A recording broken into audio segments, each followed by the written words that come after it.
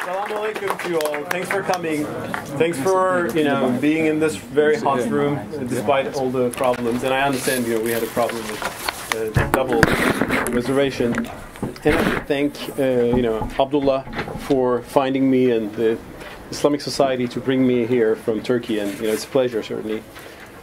Well, as brother said, I've written this book.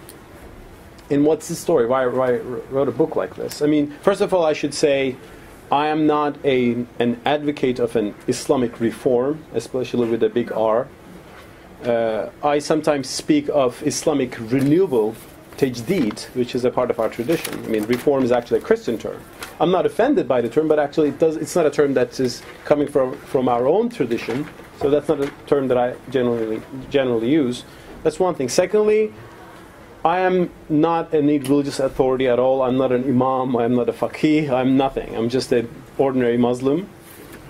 So everything that I say about our religion, about Islam, is what I think as an individual Muslim who has done some reading about the history of our thought, about the history of the development of Islamic fiqh or Sharia, and some of the interesting debates in early Islamic thought, which I think are very, very important for today.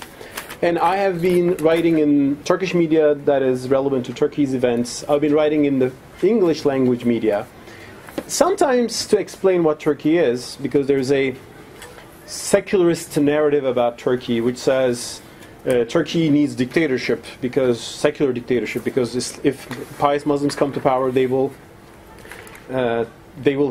create another Taliban state in Turkey, so that's why we need and that argument was actually repeated by the Mubaraks of the world and the Ben Alis of the world in Tunisia and Egypt and so on. So there was a kind of anti-democratic argument for the Middle East. Democracy was found dangerous for Muslim societies because it brought wrong people to power. That was the argument. So in my articles in the West, I tried to challenge that narrative to some extent. But let me explain you first, why did I write this particular book? I mean, it took 2 years to write it, but there's a longer history. And actually, I think everything began, as I explained in the introduction, in early 80s in Ankara. I was growing up in Ankara. Istanbul is certainly better. If you're going to go to Turkey, go to Istanbul. Ankara is just boring, but I was growing there. And I was visiting my grandparents' place every weekend, and my grandparents, my grandfather and grandmom, may they rest in peace, they were very pious Muslims. And one thing they wanted to do was to teach me Islam as an 8 or 9 year old kid. And I think I was 9 years old, and I was going to my grandfather's place. I was learning how to pray, how to go to mosque. I was learning how to write La ilaha illallah with colorful beads. It was a very first juvenile introduction, crash course, if you will, into Islam, and I loved it. I loved everything that I learned. But one day, I remember, in my grandfather's library, I found the book. It was titled Guide to Prayer. Turks would know, namaz hocası. And at the back cover of the book, there were two different quotes, and one was from the Quran. And it said, "It is Allah who has created you, and who has given you eyes, ears, and feelings. How little thanks you give." And that was a very striking verse for me, and it still is, because it told me that I don't even own my body. It is all given to me. Everything that I think that I owe is actually given by my Creator, by Allah, by God. But the second quote was a little not that inspiring, I should say, because it said, if your children, and it was not from the Quran, that's important. It said, if your children do not start to pray at the age of 10, then beat them up. Now here I was at the age of 9, learning that I might be in trouble in a year if I don't start to pray regularly. And I remember feeling a little uneasy about that, and I asked my grandfather about this, and he said, no, it's for bad kids, we'd never, of course, beat you up, and so on. And I felt okay, but I remember that day I had like a juvenile question, and the question was, well, is it a good thing to beat kids? One thing. Secondly, would it be helpful if I was coerced into prayer? Would I be really doing something good as a Muslim if I prayed not to worship God, but to avoid a slap in my face. Would coercion, in other words, really help my religiosity? Now, years went by, and I kept thinking about this. And in Turkey, I've engaged with various Islamic traditions, from the Nursi tradition, from the basic texts of Islam, and I've studied Islamic societies as a writer, as a researcher, as a somewhat of an academic. And I've kept asking that question because I saw oppressive attitudes in Muslim societies, in some Muslim societies, I should say. And these attitudes even became globally famous and even sometimes notorious. Like, for example, in Saudi Arabia, there's an institution called the Mutawwa, the religious police. And one of the jobs of the Mutawwa is to make sure that you go to prayer when the prayer time comes, when the adhan is called. At least you should close your shop and show that you're actually not, making any trade during the prayer time comes. When I saw that and I first read about it, I said, well, okay, here's a problem, because if you go to mosque because the religious police tells you to go, is this good for your ikhlas, for your sincerity? Shouldn't you go to mosque because you want to worship God and no one coerces you? And wouldn't the Islamic mission would be to call to prayer, as we have a call to prayer? Maybe advise fellow Muslims to do their prayers and be better Muslims, but not coerce them. Because if you coerce them, what do you achieve? Now, this idea, again, became very apparent when I saw some people in Iran or Saudi Arabia. There are many pious religious people there in those countries. But I also saw Saudis or Iranians wearing chadors and their very conservative dresses in their home countries, but then take the first plane to London, maybe, and take all those clothes off and go to bars and have some party and so on, which is Islamically obviously not very commendable. Again, the idea was, is forcing these people making them more religious? Is it something good to do?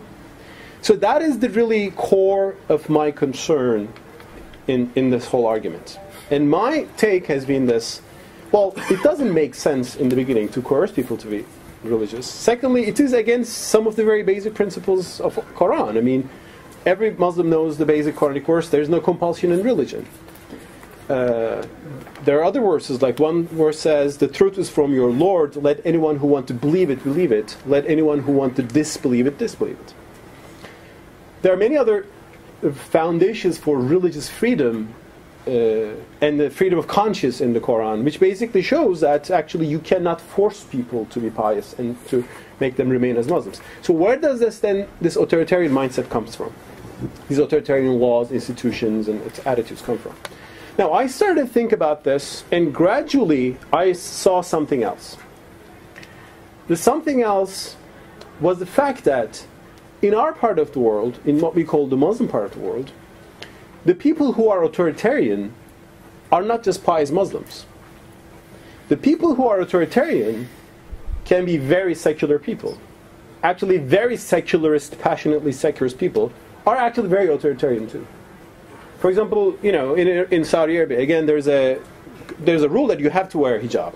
You have to. Well, in Turkey, we had something else. You had to take off the hijab. And it was certainly tyranny, named after secularism, progress, modernity, whatever you call it. But it was equally authoritarian.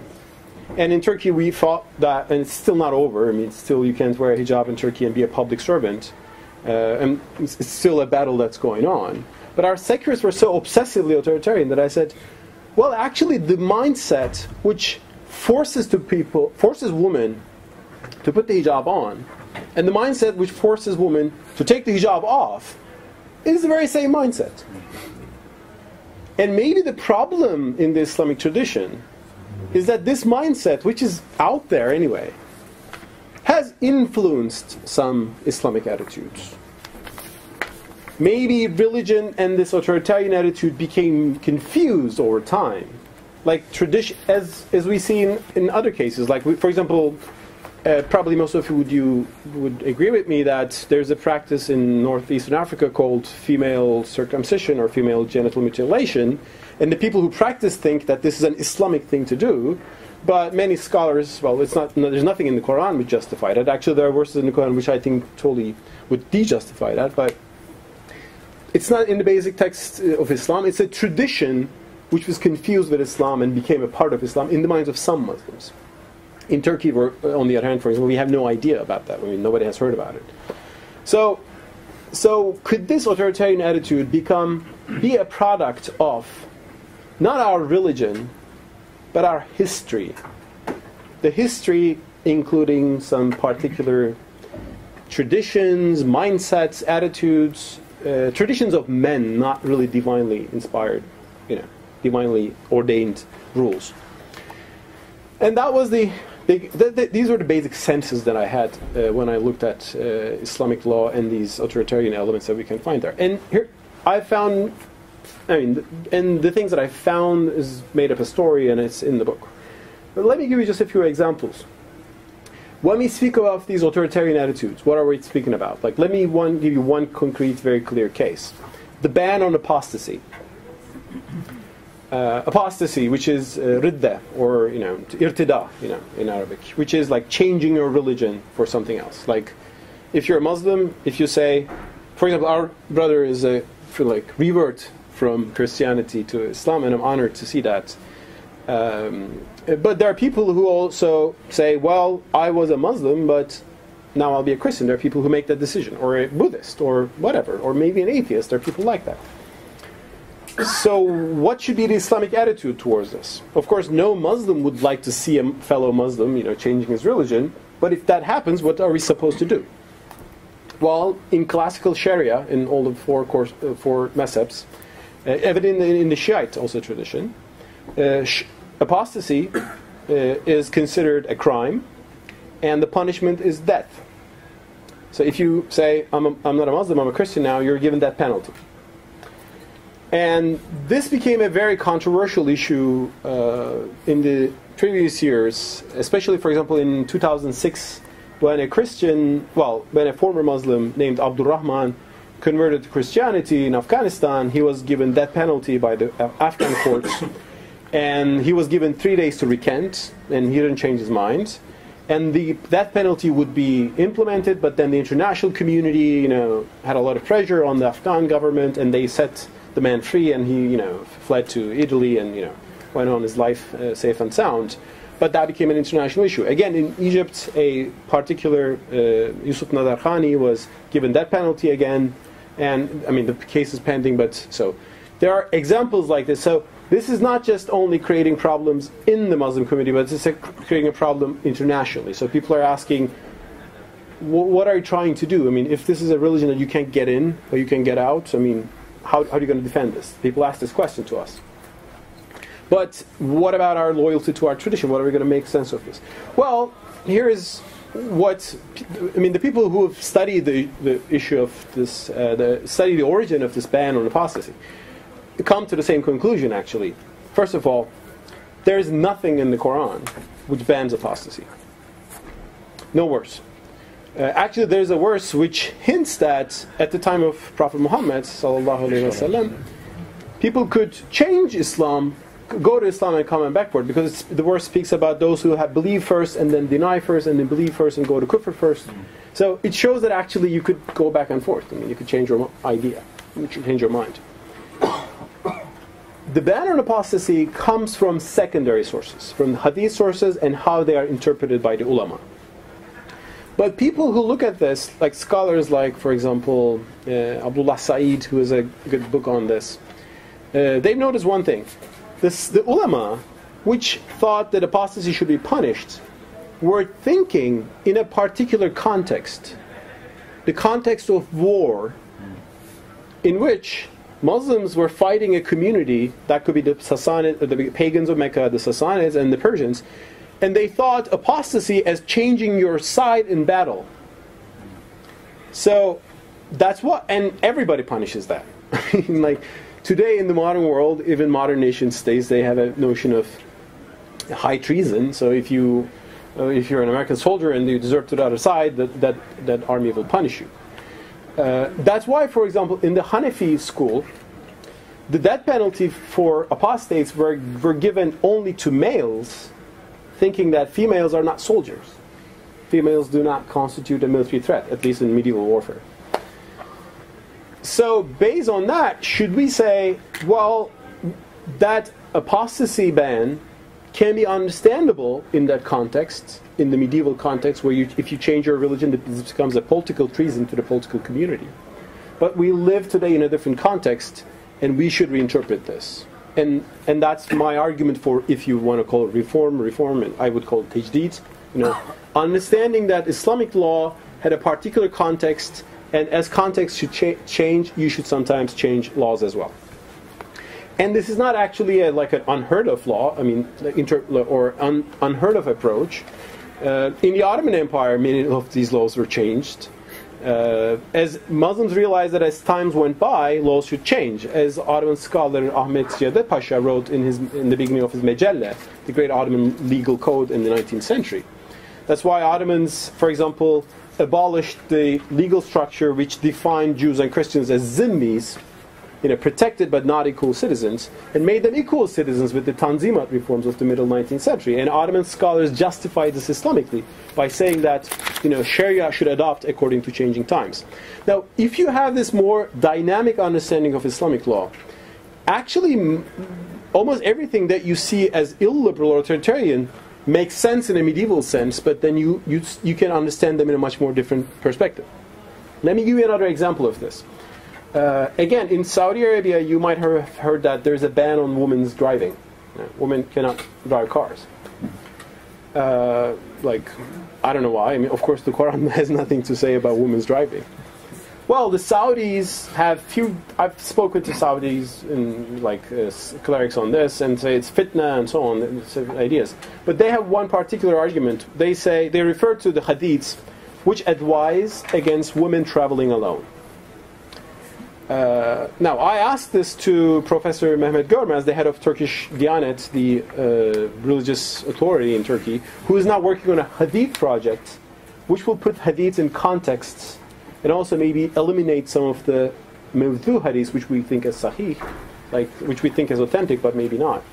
But anyway, Mehmet Görmez told me something. He said, it is of course very understandable that the Prophet said, do not let the woman travel alone, at a time when there were bandits between Mecca and Medina, and they were attacking every unprotected, individual. Now, the idea would be safety, so you should infer the idea of safety of individuals. But if you say a woman cannot drive an SUV today between Mecca and Medina, so you are actually taking something out of its context. So understanding the purpose of that law would be the key to understanding why maybe you should not implement it literally today. In Islamic tradition, actually this interpretation of law is known as the maqasid tradition. Maqasid means the purposes, the intentions of Islamic law.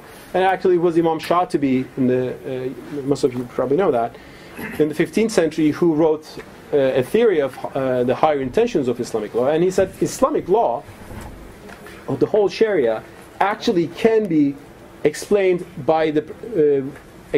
as the effort to protect 5 fundamental values. And these values are religion, life, religion, the intellect, property, and lineage.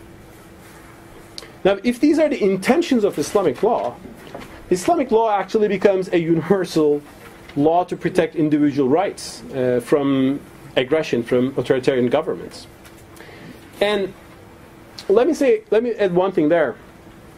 That is actually why I see the Sharia as a very sacred, very important idea for Muslims as today. The Sharia is not a very popular concept in the West today. I know, and there are obvious reasons, because some Muslims, insist on implementing the Sharia literally through corporal punishments, which I explain as a part of a lack of prisons, in early Islam. It's a different, context certainly. But there's something about Sharia in European legal tradition, which comes from the Roman law. law was a creation of the state. For example, the Roman law begins by saying, the first thing it says is that it says the prince is above the law.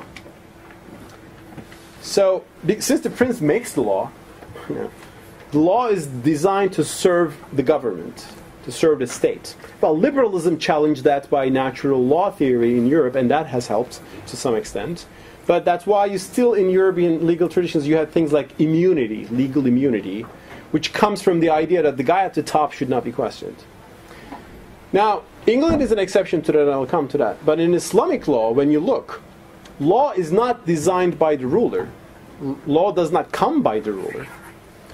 Law actually is a constraint on the ruler, because law ultimately comes from God.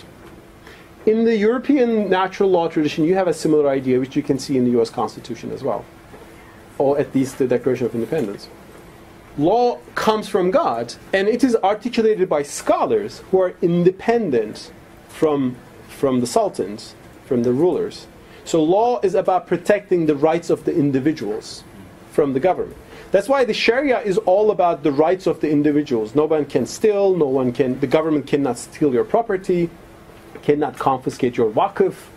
And that's how in Islamic tradition you have the civil society which emerged, which protected life, religion, property from oppressive rulers, basically.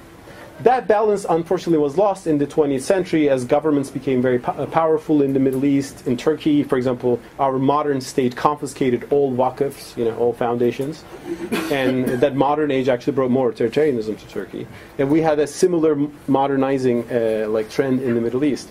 But anyway, if you look at Sharia from this perspective, if it's about the maqasid, this actually becomes the equivalent of what the West has been searching with liberalism in the West, which was insisting about you should protect individual rights from oppressive governments. And actually there's an interesting theory by a late scholar, Makdisi, on the influence of Sharia in British legal tradition. And I touch upon that in my book as well. Because of this, so 3 minutes.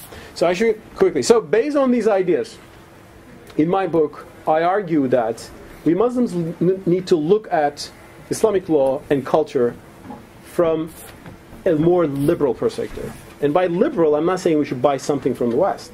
I'm saying we should have our own liberalism. We should have our own focus on freedom. Because if there's no freedom, if you can't choose to be a Muslim, if you cannot choose to be a pious Muslim, then there's no meaning to be a Muslim, then there's no meaning to be a pious Muslim. You should have the right to choose between going to a mosque and a bar. That should be your choice to go to mosque, and that's why it's valuable. And to fellow Muslims, you should advise. But if you start to punish them for not going to the mosque, or if you start to punish them for doing things that you consider sinful, then actually you're imposing on them something which doesn't actually make them more religious. Based on that, I argue for a secular state in my book, which will not impose any religiosity on the citizens, but which will respect their religiosity, and which will respect all their religious rights. And that's actually the consensus that we have come in Turkey. And today, the Islamic demand in Turkey is not an Islamic state, but a more liberal, democratic state. No one in Turkey wants to impose the hijab. We just want the non-hijab imposers to calm down and just respect everyone's standards. Another idea is this, what I call the freedom to sin, which is, again, not to condone sin, but if you try to ban people from sinning, you actually make them hypocrites, not genuine leaders, genuine believers. And the third idea that I say in my book, the last chapter, titled Freedom from Islam, is the right to apostasy. Because if we force people to remain in Islam forcefully, first of all, we are defaming our religion. And secondly, don't we have faith and trust in our religion? Why do we need authoritarianism to protect our religion? Are we that insecure? We should not be. I mean, if you are proud of Islam, which I hope all Muslims are, I'm sure all Muslims are, we should not need governments that will enforce those laws. We should be just trusting the power of our faith, which will come through reasoned debate, discussion, and sharing our values. I think my time is over. Thank you so much.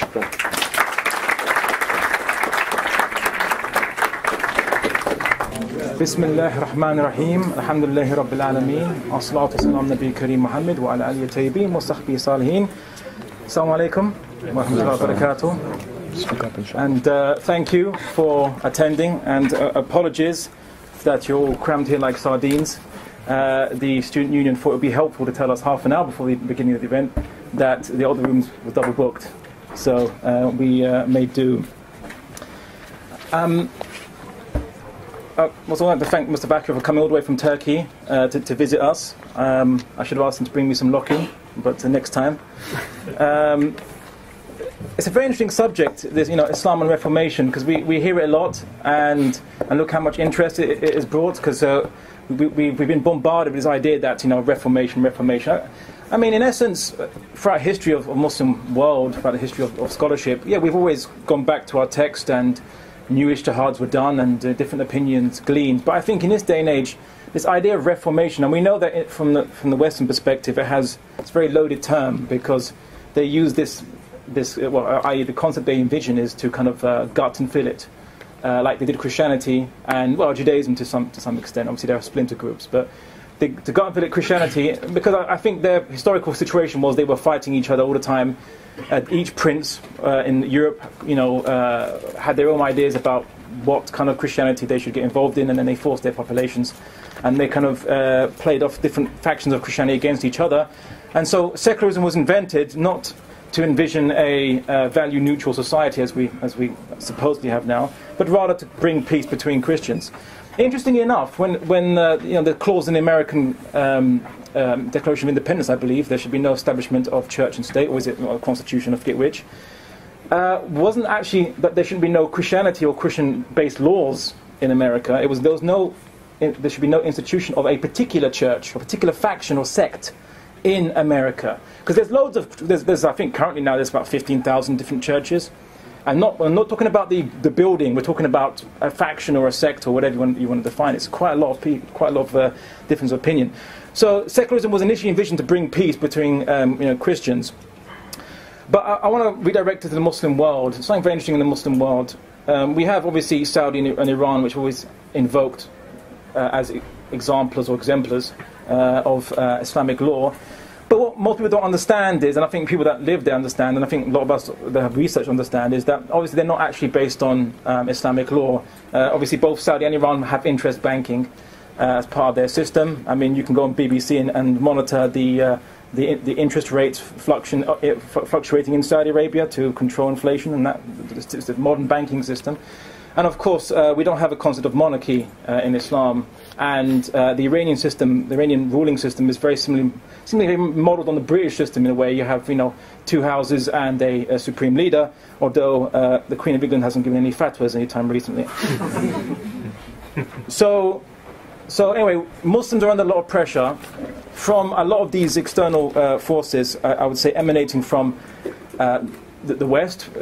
They don't believe in Sharia, they don't believe in Islam, and of course Muslims of various kinds in the Muslim world. During the Cold War, we had communist Muslims who were trying to reconcile Islam with communism and saying that Islam, mandates communism.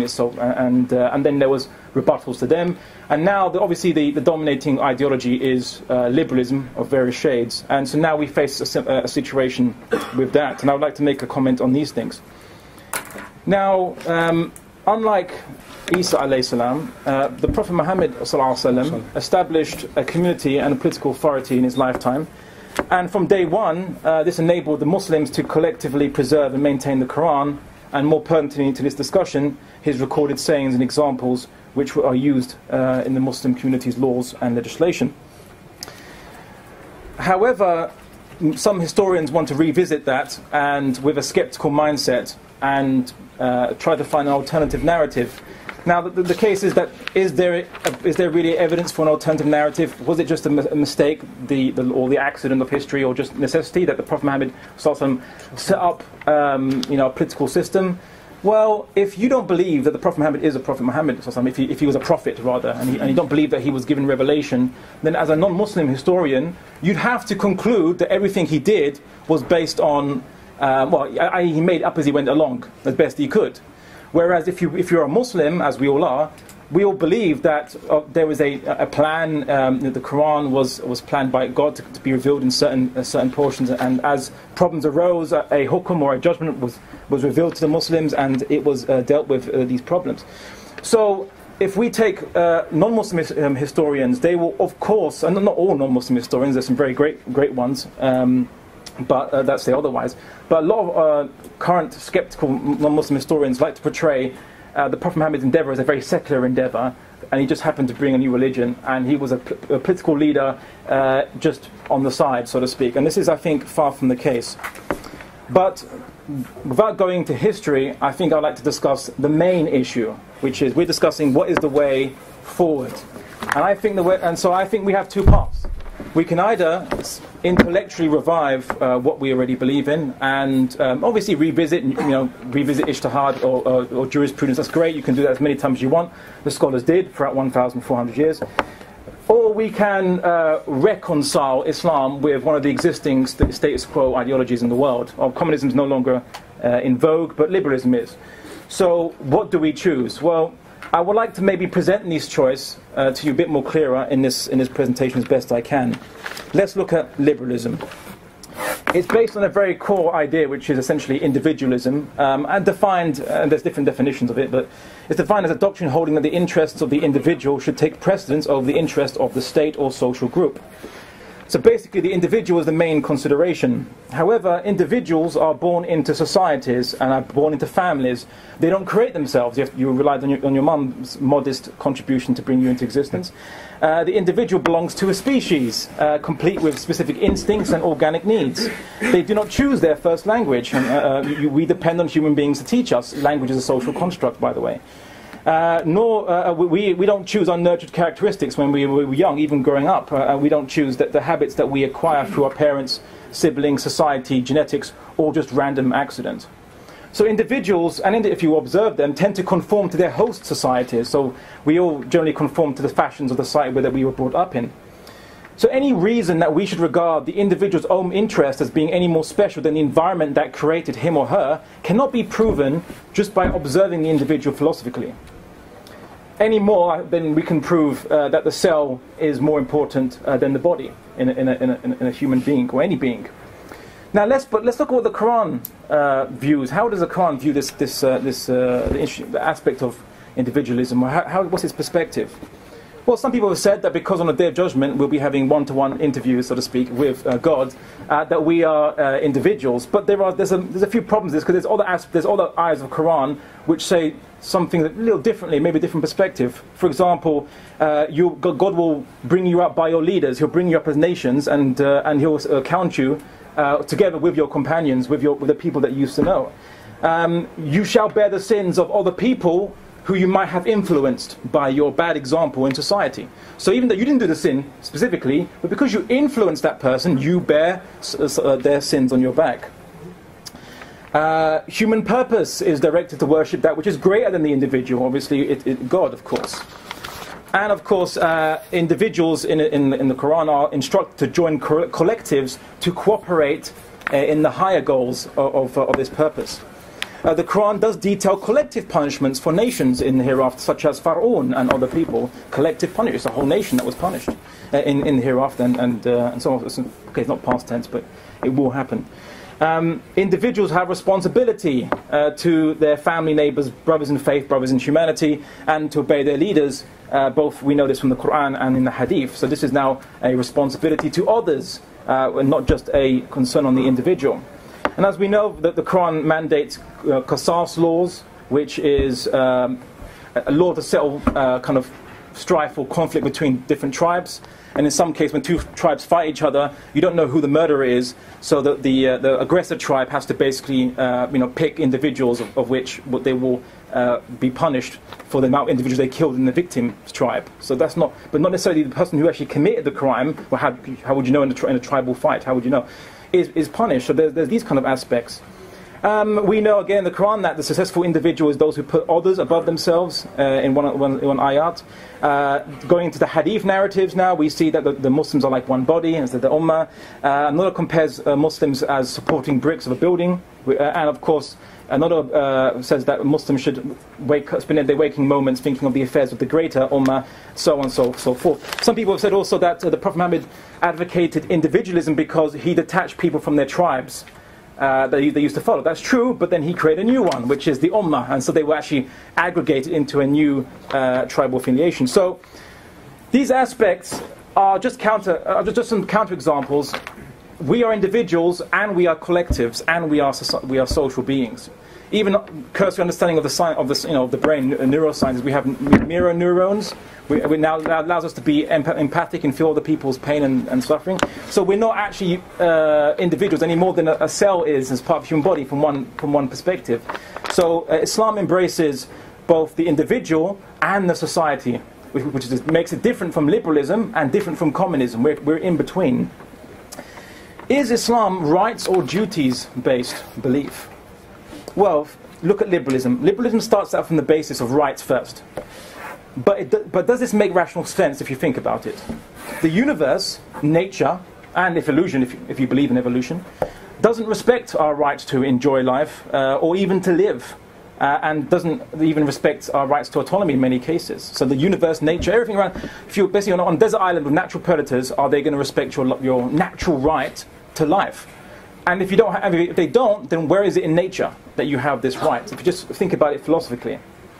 Allah does not treat us respecting our right to life or even pleasure. So we suffer, and young ones die, and people with a liberal mindset say, "Oh, how can God do this?" And they call the problem evil, but they call it the problem of evil because they start with an assumption that they have a right to entitlement. Which who gave you that right to entitlement?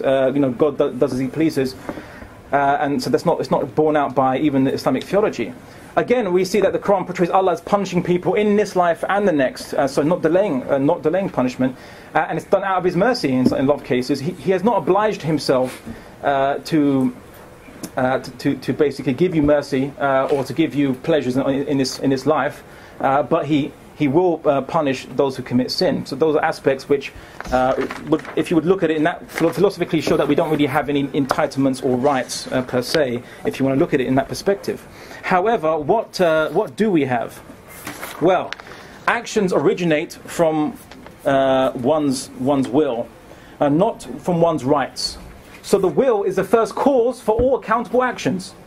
It is assigned, it should be assigned what we must do, what we can do, what we shouldn't do. And this is the definition of duty. Duties exist as a result of our purpose. For our purpose is not to live life for ourselves, but according to Islam it is to worship God, by submitting to the natural law that He defined for us as part of creation. All other purposes and bases for action are not protected and sanctified in Islam. It is only through the pursuit of duty that rights come into being. People only have the right to life because others have the duty to God to protect them and not to harm them. God has obliged Himself to reward us for fulfilling our duties, but not fulfilling our rights. You can't really fulfill your rights, you can pursue your rights. But God rewards us for fulfilling our duties, and He makes it obligatory upon Himself. That's what He actually makes obligatory upon Himself. So Islam is most definitely duties-based way of perspective, and not rights-based. Or you could say at least rights come into being after the duty has been established. And of course in the Quran it says, "O mankind, remain conscious of your duty to your Lord." So this is how Islam views it. Now, Sharia and politics. Do we have the absolute freedom to sin?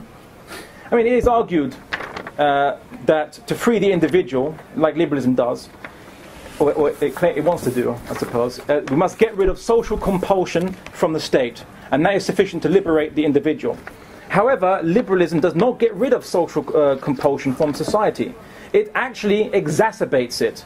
By unleashing the actions of unscrupulous, influential people, corporations and groups to cause negative effects against social norms, allowing publicizing of life messages conveyed through advertising and film, like normalization of violence, casual sex and drugs, which have become popular, reckless fashion advertising, compelling women into unnatural requirements for beauty, leading to bulimia, anorexia, plastic surgery, foot-hurting high heels, which most women wear, and revealing clothes, which women feel they need to feel part of society, and they all start adopting this. And not every single one, but certainly such a large majority that you must think to yourself, there must be something within the human being that socially compels them to conform to their society. And of course, there's psychological impact of all this advertising and expression at the subconscious level. So sexual objectification of women, for example, via fashion, music videos, selling products, using women, and of course producing pornography. And of course, other dangers such as mass prejudice and fascism by negative propaganda targeting communities, especially religious ones, under the guise of freedom to criticize religion. The Nazis advocated or rather they demanded their freedom to criticize and express their opinions, and they used that to demonize the Jews, which then later on justified a genocide. And finally, of course, and this is the most common one we all know about, economic compulsion of people into poverty through allowing unethical profit-making methods to affect the weakest in society. And interest banking, fractional reserve system, stocks and shares brokering, gambling, you name it. If you want some further research on this, there's a great book called Supernormal Stimuli, How Primal Urges Overran Their Evolutionary Purpose, by evolutionary psychologist Deirdre Barrett of Harvard Medical School. And she discusses all this stimuli which affects human beings, even subconsciously, so even without your consent. And liberalism is meant to be all about your consent, in theory. Now, Islam has a different view of society. It seeks to liberate human beings from negative social compulsion and alleviate all the obstacles in the way of the fulfillment of human purpose. So in the Quran, Allah subhanahu wa ta'ala says, He will command upon them that which is right and forbid them what is wrong, and He will make lawful for them all the good things and prohibit for them all the bad things, and He will relieve from them the burden and the bonds they used to wear. So the actual prohibition of bad things and advocating the good things actually is meant to free us, not repress us. Now, the Sharia is not, okay, well, it's for everyone, but it's not for, you could say, incorruptible saints. And it's not for incorrigible criminals. The main people the Sharia is targeting is good-intentioned people who are weak, which is most of us, if not all of us, unless anyone knows there's a saint here, but or an incorrigible criminal. But it is actually it's to help us. You know, the Prophet Muhammad ﷺ was described as the mercy to mankind. What mercy he was giving us? What, telling us Tawheed? Well, we could have gone to Judaism if you wanted monotheism. So what mercy did he give us? Well, he gave us a system that could liberate us from hurting each other emotionally, from being obstacles to each other's development, and allowing us to actually realize our human purpose.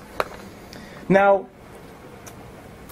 Islam doesn't tell you, what to believe if you're a Jew or Christian or whatever, and it doesn't control your life. It allows individuals to make a free choice to sin in the privacy of their own home. You can do what you want. You can drink alcohol, you can take drugs.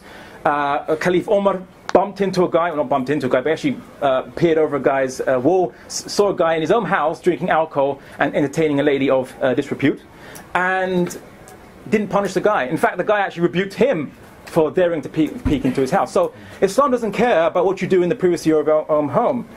But it does care of public advertised sins which affect society, which affect social conscience. Anyone read social constructivism?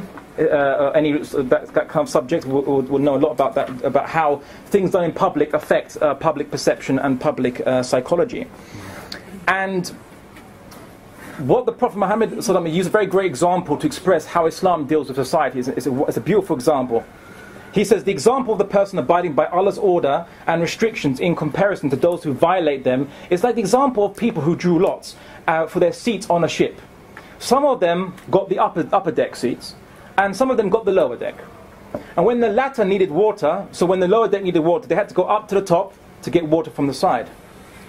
But if they said to themselves, let us not trouble those on top, and let us make a hole for our part of the ship to get water directly. If those on top let them do so, they would all be destroyed. But if those on top prevented them from doing so, they would all be saved.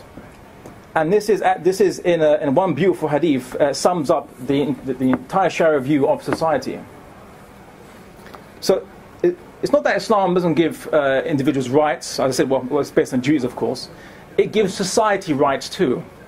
So we're not liberal and we're not communist. Communists, there's no individuals, they're just society. We're in between. Islam is the balanced way. It's always the middle way in that respect. So this is something quite beautiful. And Islam believes in applying law on society. So when it says in the Quran, those who, if we establish them in the land, they establish regular prayer, give regular charity, and enjoin the right and forbid the wrong, using the terms amr, amr bil ma'ruf wa nahy munkar.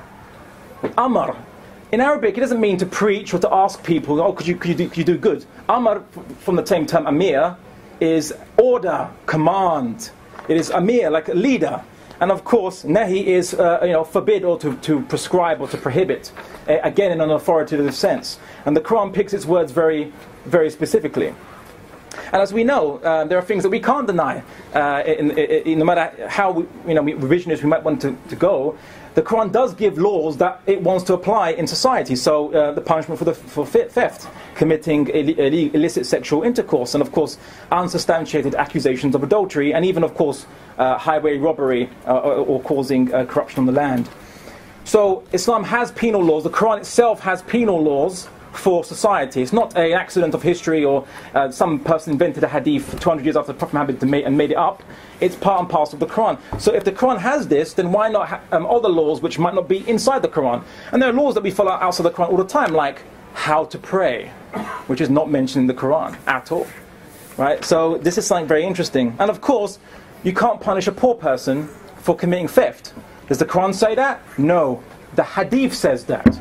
We need to rely on the hadith to actually tell us, to actually rein back the Quran's injunction to not punish every person that commits theft, but actually those who fit 7 conditions, again coming from hadith. People use the term there is no compulsion in deen to say that an Islamic state cannot compel people with regards to anything that Islam mandates. So if Islam prohibits an interest, it can't stop you because there's no compulsion in deen. But deen means 2 things. Deen can either mean belief or religion, that's the root word, to what you profess, and it can mean to owe allegiance, obey, to condemn or pass judgment.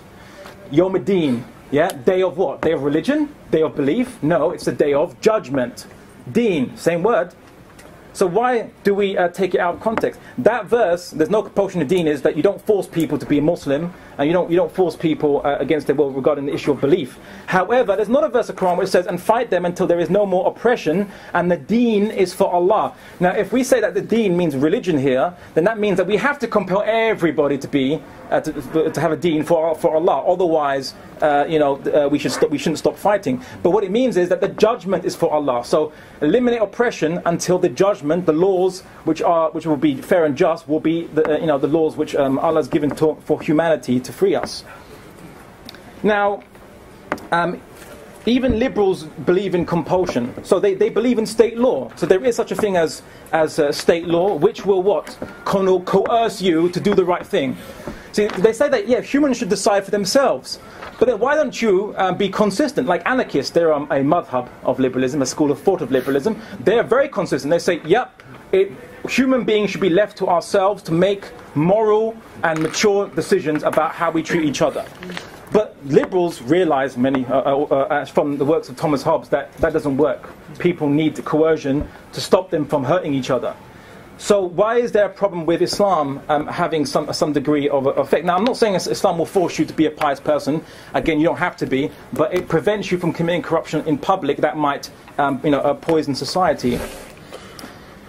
Now, people say that, what about hypocrisy? That how do you deal with people who will be false Muslims in public? Well, I tell you what, we'll deal with it the same way the Prophet Muhammad dealt with it. You can tell in the Quran that people didn't know who the hypocrites were. And the hypocrites were worried that the Quran, a revelation, would come down and out them in public. You see, I prefer the hypocrites to be in their homes doing their hypocrisy than outside bringing it into in the public square and corrupting our children, our families, ourselves, and so on. So the argument for hypocrisy. Thank you. The argument for hypocrisy is not valid. Other aspects, perhaps I'd like to bring. Systems don't change. Technology changes. Public opinion changes. But systems don't change. democracy is 2,500 years old. It predates Islam. Yet, if you don't believe in democracy, you're not considered to be modern. It's very interesting. It's very interesting. That my time is running out. One more minute, or just quickly. But in Islam, we believe that the Sharia must be applied, but the people can't vote on what Sharia or they have, but they can vote on the leader. And liberalism believes exactly the same. You can't vote out liberalism in any liberal country. You're not even told to vote for what system you want. Yeah, people don't realize the American Constitution was brought into being because the people couldn't be trusted. Look at what the American founding fathers said about that. James Madison and all these various other individuals.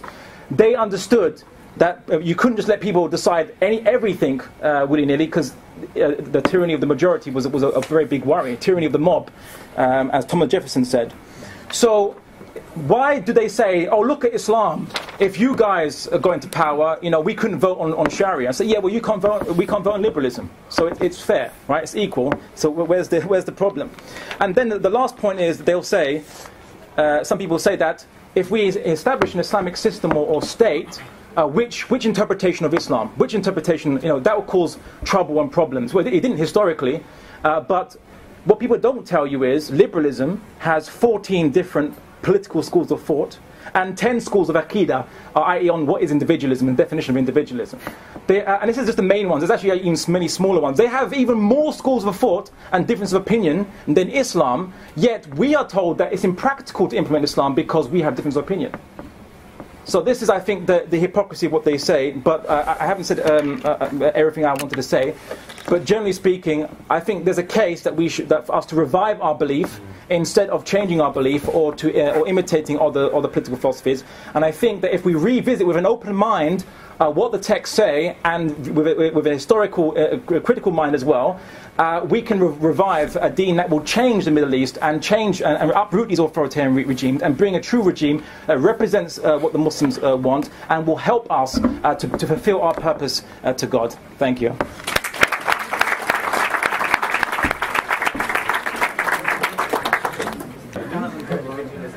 I listened to Abdullah's presentation very carefully and found it very well articulated and found it very interesting. And some of the arguments he implicitly refuted were my arguments, partly, so I found it very helpful. Let me say a few things. Prophet Muhammad founded a state. Yes. Prophet Muhammad was a prophet. And none of us are prophets. None of us are revealing revelations. None of us are divinely guided.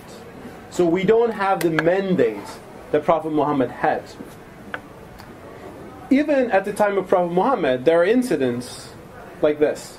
He makes a decision before the Battle of Badr. He says the army should camp here.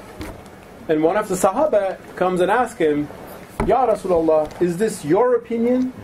Or is this a revelation from God? And when Prophet says, this is my opinion, then he says, well, with all due respect, I think we should do it differently. And the Prophet listens to him.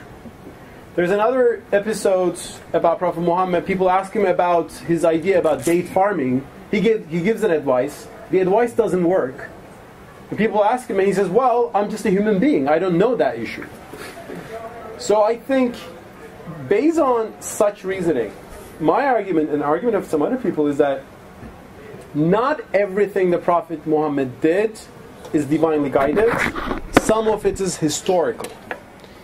So he got a revelation, and he of course, with the best of his morality and wisdom, followed a lot of things. But some of them are historical phenomena, which may be not necessarily repeated all the time. The structure of his political entity, the state, it's a historical phenomena. I mean, it was a city-state in Medina. Should Muslims have city-states forever? Well, when Prophet Muhammad passed away, Muslims discussed what to do. There was no revelation telling that there should be a caliphate. They said, well, let's choose one of us as a successor, and that's how the institution of caliphate was founded. And for example, Abdullah, you said there is no institution of monarchy in Islam. Well, Muslims for 13 centuries did not think that way. I mean, there were monarchies. They said, this is fine. They just wanted to give an Islamic color to those monarchies. And today, in the modern world, republics are fashionable. Well, you have a monarchy, which is good. But so these, from my perspective, state structures, political structures, entities change, but Islamic values and standards live, and we can have but if we claim that any of these are Islamic, we're fooling ourselves. There's an Islamic Republic of Iran, there's an Islamic Kingdom of Saudi Arabia, there was a tribal confederation in Afghanistan. None of them are, from my point of view, Islamic. These are just states founded by Muslims with their flaws and mistakes and sometimes, blessings. Yeah. Okay, so as for the other, shortly, I also think that you said there are different versions of liberalism, and I'm not in favor of having a liberalism and fitting Islam into it, but two things. I would compare Islam to Christianity or Judaism, not liberalism and communism. These are political systems, well-designed, detailed political systems. I don't think Islam is a political system. Islam has political values and principles. It would guide the political sphere, but communism is just whole structure. Islam doesn't do that, and I think that's the beauty of Islam. It just doesn't give it like a political system for you. That's one thing. Secondly, you generally criticize secular liberalism, which begins with the idea that the individual is responsible to nobody, including God, right? Well, that's the liberalism that I would certainly not agree with. The liberalism that I would find close to me is the liberalism which says, since there's a God, and since there's no other Lord than God, I'm first and foremost responsible to God, and in the afterlife, as you said, you will be judged based on your personal deeds. So your responsibility to the state, your responsibility to the community cannot destroy your individual self. And you have duties and rights, but the state should respect your rights. You know your duties. I know my duty is to fast in Ramadan. Yeah. I don't want the state to tell me that my duty. I just want the state to respect my rights to organize my life in the way that I want. That's why I think a liberal state structure, by definition, is not something unacceptable for Muslims. Like good monarchies were not unacceptable in the 8th century. So, cool. Okay. Great. What would you like to respond? Sure. No, I want to thank you for those rebuttals and discussions. What I would say is this. Islamic scholarship is already aware, and that's delineated, where the Prophet Muhammad discussed a policy of a battle and a strategy, and where he was instituting a law. We have a concept of illa and karina, so how we know something is decisive, or how we know something is contextual or not. So Islamic scholarship already has these tools. So I don't say that we should, if we fight a battle, we must use exactly the same strategy that Prophet Muhammad used on the day of Badr, for example. We all know this, and no one's saying this. So it's a straw man in that aspect. But what we do see today is that everybody, so these lawmakers that we vote into power, they have put it upon themselves, or rather they've taken it from you, that they have the right to interpret the spirit of the law as they see fit from their personal opinion, and then enact that law. And if you break that law, then you will face the consequences. So literally, you're going to be punished for someone's opinion in this society. So that happens, and that's normal statecraft. But again, when Muslims do it, or when Islam mandates it, it's this is against freedom or against liberalism. But liberalism does the same. That's my point. So why are we, why do we have a problem with that? The Prophet Muhammad forbade interest, for example. How is that contextual? Interest is practiced all over the place. I think one example was people said that at the time of the Prophet Muhammad there was slavery, and now there is no slavery, so the Muslims have now already abolished that law. No, we haven't abolished the law. The law for regulating slavery and preventing the slaves from being abused. But if slaves were somehow, let's say we conquered a land and there was slaves again in the 21st century, the law would come back into effect to regulate and protect the slaves' rights. You see, so the law hasn't been abolished. There's just no more slaves that we need to protect anymore, which is a good thing. That's great, and I hope there will never be any more slaves. Although in the modern world there is debt slavery and wage slavery. It's a new kind of slavery which we have to deal with, and it doesn't come from an Islamic source. Other aspects, like liberalism is just a political ideology, and you can't compare it. But liberalism encompasses, there's epistemological liberalism. So there's people who basically apply it in like skepticism and applying it in the arts, and it's basically every aspect of human culture. There is a kind of liberal mindset for it. So they have an answer for everything, for every aspect of human life. How you approach even knowledge or epistemology, how you know something is true, how you test things. Liberal scholarship, when they look at the Bible, they look at it critically and they are skeptical, and they call it liberal scholarship. Why do they call it that? You study, you're in SOAS, you guys know what they call liberal scholarship on certain books. Why is that? Because, it's methodological skepticism. This is, and free thinking and all these other aspects which are considered to be part and parcel of liberalism. And again, communism had their own way of thinking as well, their dialectical materialism, their own way of looking at the world, but that's a different discussion. As for the individual, I'll tell you this: we know this. The Prophet Muhammad said that if you see an evil, then try and change it with your hand. So it's not that if you're not doing that evil, then fine, leave it alone. No, that you have a responsibility to face evil and change with your hand or speak out. If you literally can't do that, if you won't do anything, then just speak out against it. And if you literally are prevented from doing that, then just hate it in your heart. So there are responsibilities that go beyond the individual in Islam, and that's what I'm trying to argue here, is that we, I believe it's said from many Islamic texts that the believers are helping friends from one another. We help each other. Now, as I said, if you want to drink alcohol, you can go to your house, you're fine to do that. If you want to wear skimpy clothing, you can go to your house and do that. Your husband will probably be very, very appreciative. But don't bring that outside with you.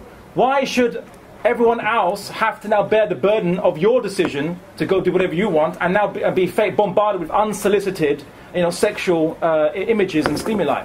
That's not fair.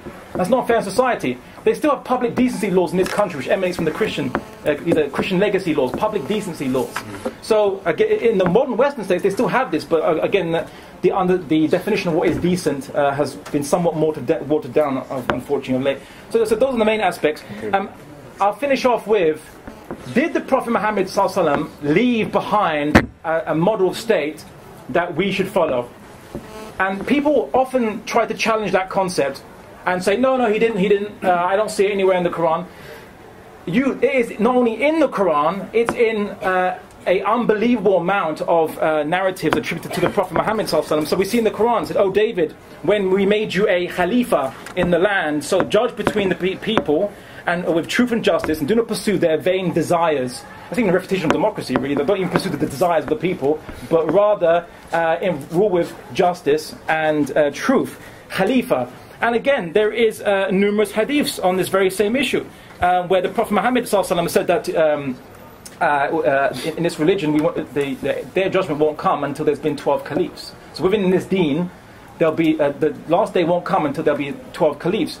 This has been narrated as mutawatir. There's like so many chains of narration. So many chains of narration. Every single Islamic school of thought agreed on that. But the Prophet Muhammad said this. So the Prophet Muhammad was conscious that there would be a Khalifa after him, and there'd be even 12 Khalifas who were from the Quraysh in that particular narration, which is a prophecy. And there are many other hadiths about, the tribe of Israel used to have prophets rule over them one after the other. There'll be no prophets after me. The people asked, what will come afterwards? They said there'll be khulafa, and they asked, what do you command us to do regarding these khulafa, these caliphs? They give the bay'ah, give your pledge of allegiance to each and every one of them. And so basically we see that the concept of caliphate is part and parcel of the deen.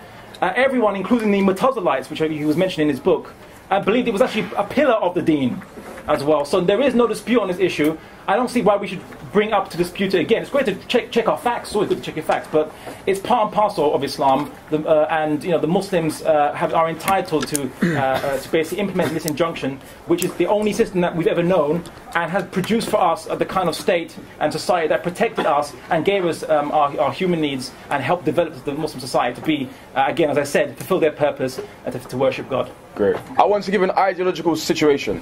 Both of these two guys are leaders, right?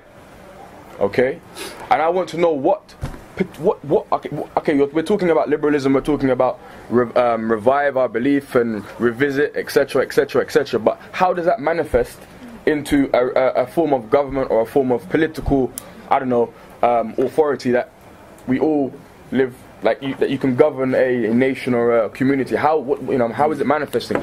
Because we started with Brother Mustafa last time, I want to start with Brother Abdullah. So just, I mean, what you're saying, how do you put that into fruition? I mean, sure. Okay, well, let's take it from the theory into the practical, because that's what we really want to know. Okay, firstly, is there support? So I mentioned, okay, this is caliphate in essence, which is an orthodox Muslim opinion for 1,400 years. So, okay, that's been mentioned, that's fine.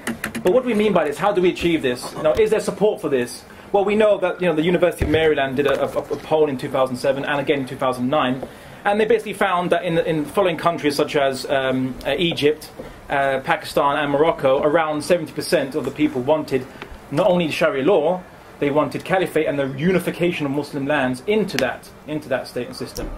But the question is, how do we achieve this? Now, this is perhaps a very big discussion, but I'll start with this very simple from how it actually works. In essence, the Muslims come together and we have an election of some kind to select a leader from a list of candidates who have a proven background in not being unjust and not being corrupt and not being lying and so on and so forth. And from these candidates, we don't ask what policies they're going to follow. They don't have a choice in what policies they implement. They have to implement what the Sharia says, and the Sharia gives us basically rights that they have to fulfill. So our rights to food, clothing and shelter, for example, healthcare, education, and basically an intellectual life. So we have the right not to feel scared to actually voice our opinions in the Muslim world. In a lot of countries we are scared, and Islam gives us the right to actually speak out. So the Khalifa, what he does, so when this person instituted, he will implement the Sharia, and he will implement it based on either his ijtihad, if he's a mujtahid, a scholar. Most likely he won't be, so he'll have either scholars which he work for him, or more likely you'll have scholars who are independent of the state, like what happened in history, and he would go and consult them, and they would basically, after evaluating the situation they would give a ruling. He'd have no decision in that matter, and he would implement the law devoid of that ruling. Now this is in essence very simple, but it works very effectively. Because rationally speaking, whatever system you want to devise, there's always going to be a head guy. Even in democracy, there has to be a chairman or a president or a prime minister. You can't escape the rational result that there was always a head person in any ruling system. And so, whether you want to call him Khalifa or Imam or Sultan, that's up to you. The name is not important in Islam. The Prophet Muhammad said that obey even a kind of like a disfigured ex-Abyssinian slave, as long as he governs over you according to the Book of God. So that's the criteria. So it doesn't matter what you want to call him, that will be the case. It'll be one leader elected by the people and will be accounted by the people. So if the leader goes wrong, if the leader implements something which is not Islamic, and the people have by rights to either the constitutional court will take him up and depose him of power, like the Sheikh al-Islam in the Ottoman state did a number of times, as you probably know about. Very effectively, the Caliph, the Ottoman Caliph Sultan was ejected, I counted at least 10, 11 times by the Sheikh al-Islam, or the constitutional judge, evicting that Sultan. So we have accountancy measures, we have a press, which is a free press, but not a press that can publish, nude, chest of women, on every day, and that kind of stuff that you see in the kind of newspapers you get in the UK. There is limits of propriety, but apart from that, opinion is allowed, and debate is allowed, and intellectual discussion is allowed. That's not a problem.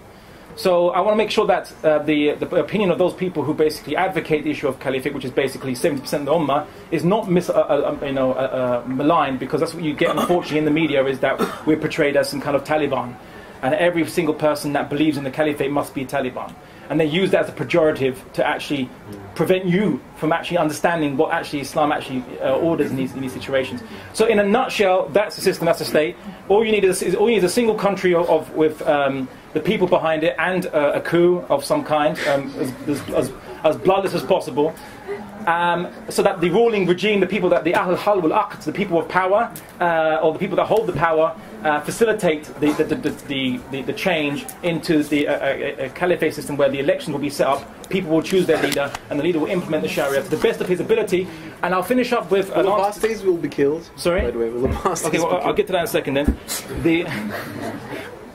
That's a Richard Dawkins argument on that TV show. He goes, I have no other question, just one question.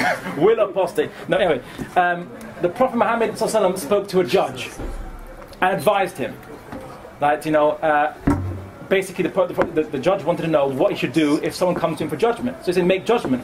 If it's not in the Quran, then you go to the Sunnah of the Prophet Muhammad sallallahu alaihi wasallam. And if you can't, then you exert legal jurisprudence to do so. Make qiyas in one version, all the versions come up in ijtihad.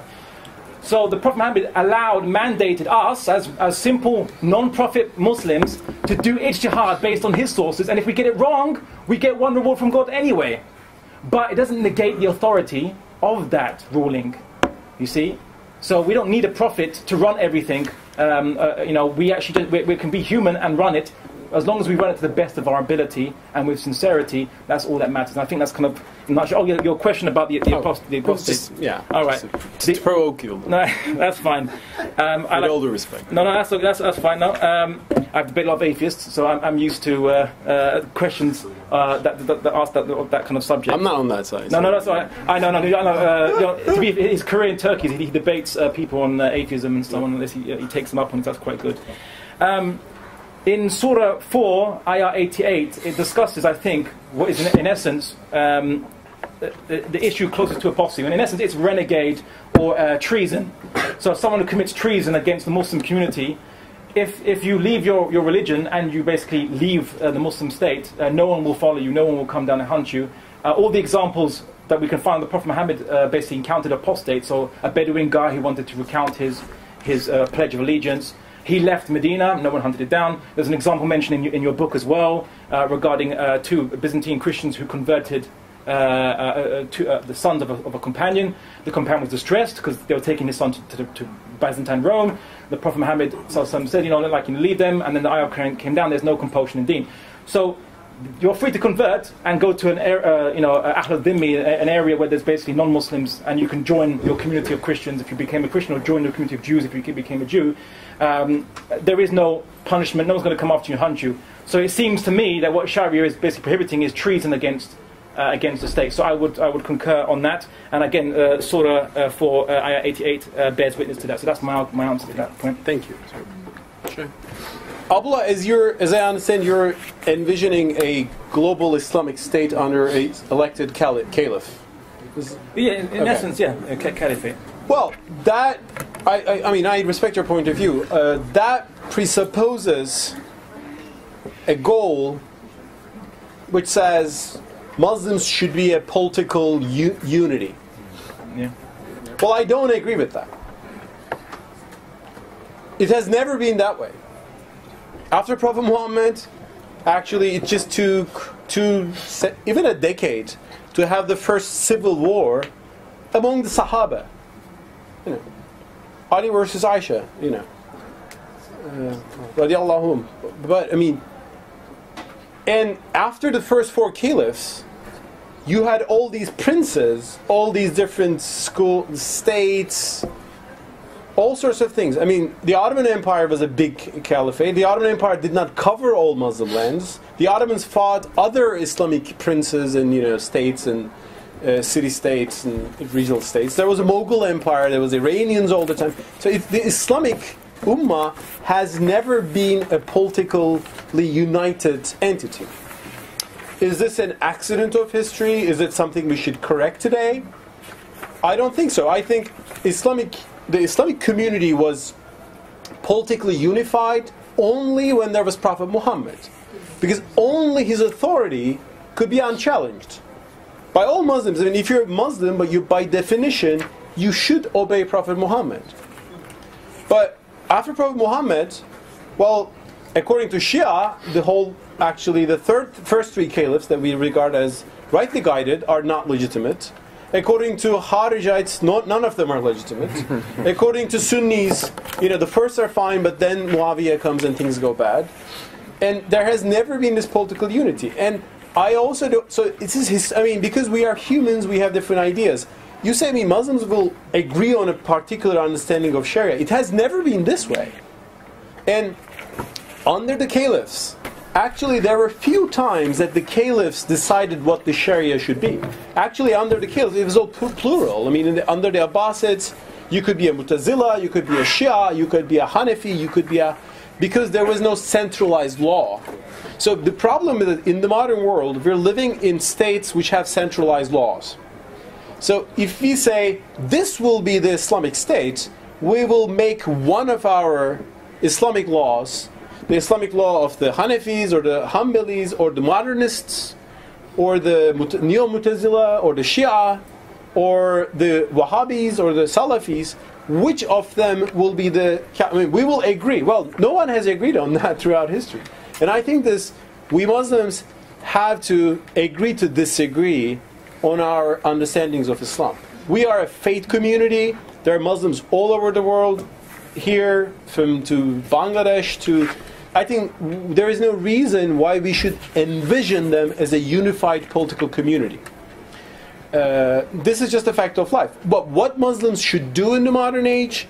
Well, we need better economies, we need better education for our societies, we need more dialogue and cooperation, of course, within different members of the Ummah. But it is not just having a centralized state. I mean, Soviet Union had the world's biggest centralized state. It just collapsed because it didn't give people the freedom to interact and so on. So I think this idea that a state will save us is wrong. We have states. I mean, in Turkey we have a state. It's getting better. We're working on it. You know, we still have problems. But even in Turkey, nobody can agree on. For example, in Turkey, the one good thing about Turkey, I'm very much against our particular secularism in Turkey, which is hostile to religion. I mean, the Kemalist secularism it's based on hostility towards religion. I'm against all such secularist states. But a neutral secular state is in Turkey what all Islamic communities now agree. Because in Turkey, if we say, let's have an Islamic state, will it be according to the Naqshbandis, according to the Nurjus, according to Gulen movement, according to the other Iranian-inspired Islamists? So, but we've discussed that all for a long time. And someone said, ultimately, let's just have a neutral state, you know. Let's just do things in our own civil sphere. And I think if we would have an Islamic state, we would we'll fight for that, as was the case in Pakistan. You know, the Islamization of laws in Pakistan created a lot of problems because the community did not own what law is. So I think we should just look. I think Islam is a faith community. The Ummah is a faith community. We share the same faith, but we talk different languages. We have different political histories. We have different cultures. We should only work for the betterment of those cultures, and I think we don't need this kind of centralized big state, which will be a very unexpected thing in world history. Okay.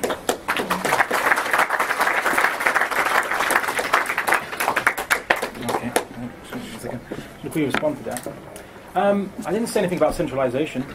When the caliphate came about, there was governors appointed to each region to administer each region autonomously. In fact, that was when you can't hear. When in the early caliphate, there were governors appointed to different regions to actually administer each region. In fact, it was so effective that some had their own private army and then bickered and they started to split because of that. So actually, it was because it was too decentralized that actually led to some splits at the beginning. But just because there were splits now and again in Islamic history doesn't mean now we should now change the Islamic ideal to fit accidents of history. That's what I was talking about. Now we're trying to change our belief and eliminate our ideals. You know, in my area part of the world, Portugal and Spain, the Almohadun were Berbers from North Africa, and they came to help the Muslims in Al-Andalus against the encroaching Crusaders.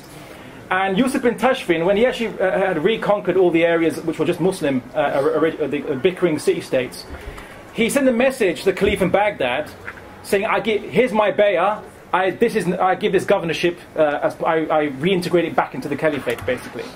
So he understood, the Muslims understood back then that we can't be divided amongst ourselves. The Quran says, do not be divided amongst you, hold fast the rope of Allah. And in this day and age, it's even easier to actually implement a caliphate because communication is much more easier, quicker. You can get from one part to the other part within 24 hours. Whereas back then, it almost took a year from one extension to the other extension. So it's actually, technology has made the Sharia easier to implement. And as I said, if we just resign ourselves to separate states which were created after the colonialism, and then we will never amount to anything. We will just be bickering, fighting, be prone to be used one against the other, much like the state of Jahiliyyah, which when the Prophet Muhammad encountered Yathrib, there was two tribes fighting each other, and he united them under Islam. So what I'm saying is we should unite under Islam too. And I'll repeat what I said earlier on before. He said that, which school of thought will you follow? And I said, in the West, do they say, oh, David Cameron's a conservative? Oh, I'm a liberal Democrat. Let's rebel and fight against him. No, they don't. Why is that? Why can't we do that? Yeah, if they can do that, then what's wrong with us doing that? And traditionally, the Ottoman Caliph was Hanafi, and he had Shafi subjects, and they didn't say, oh, you're not Shafi, we won't obey you. They followed. And you know why? It came from the principle of the Imam in the Salah. When you do your Salah, you're told you have to recite, a surah, and you can't, cut the surah halfway. But if the Imam finishes the end of the surah before you and says Allahu Akbar, you have to stop what you're doing and bow down. And this is how the Imam unites the people. And it's basically interesting. The Imam is the same word for prayer leader as it is for the head of state. So this is the Islamic model. It's not only feasible, it's more feasible now than it ever was before. And I think it's the only model and system that will give true security and true cooperation to the Muslim lands. Okay, thank you, brother. Okay, so I know you guys have been waiting for this part to pick our speakers' brains. So what I'm going to do now, I'm going to open up the floor, inshallah. Wow, hands are ready. Did you see that? I didn't even finish saying what I was saying and people are putting up their hand already. It's great. So okay, so I'm going to open up the floor and I'll take 3 questions at a time. As you wish. Yeah? As you wish. As you wish. Just we should be allowed to keep the window. Yeah. One per person, not. Sorry? And one per. Yeah. One per person, and be specific if you want both of them to answer, or just a brother, Okay, 1, 2, 3. So start. Okay. Assalamu alaikum. I'm Harjit Singh. I'm the chair of Bexley and Greenwich Multi-Faith Forum. Right.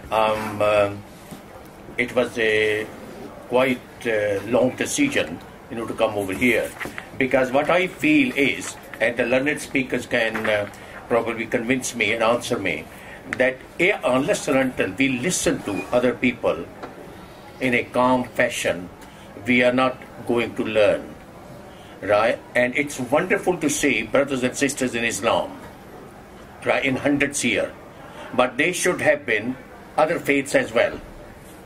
Because what happens, would you or would you not agree, that you are saying all these excellent things about Quran, about Islam.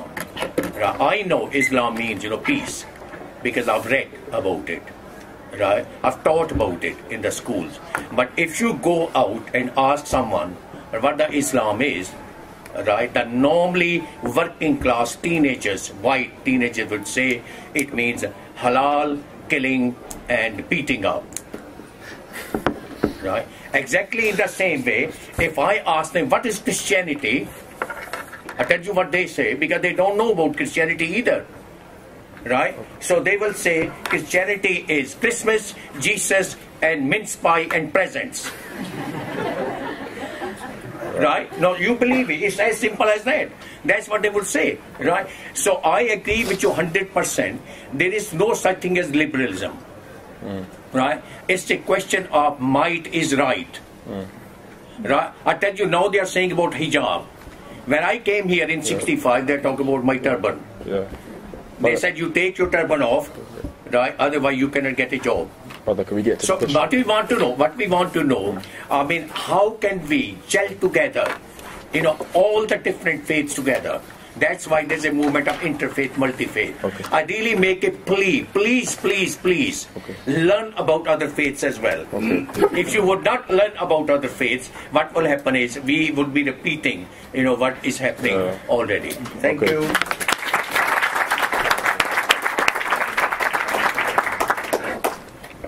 My question. Can you be allowed and a little? Sorry, just for the people to hear. My question is to Brother Abdullah.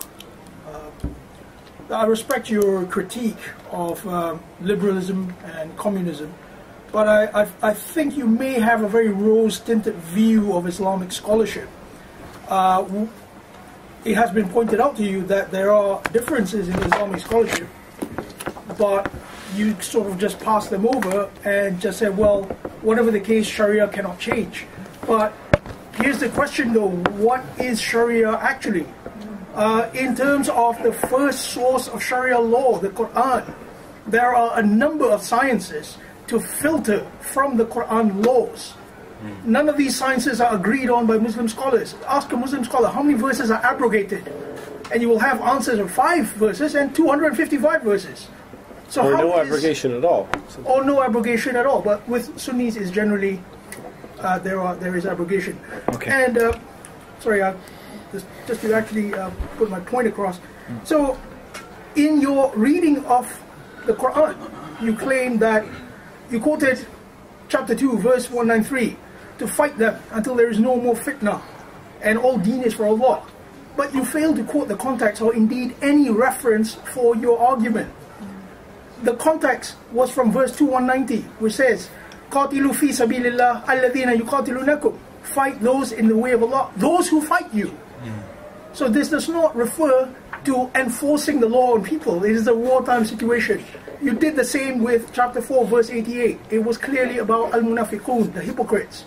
It is not for anyone who commits treason. So I'm just trying to prove a point. I mean, you have a fair right to read the Quran just like any one of us. But it seems to me that you are putting forward that Islam is a monolithic entity with very little problem in legal application. That's not the case. I think Mr. Mustafa Akyol, Dr. Just brother Mustafa. Just brother Mustafa. Not a big deal. I think he has a far more realistic outlook when he talks about the consensus. Thank you. Thank you, Rob.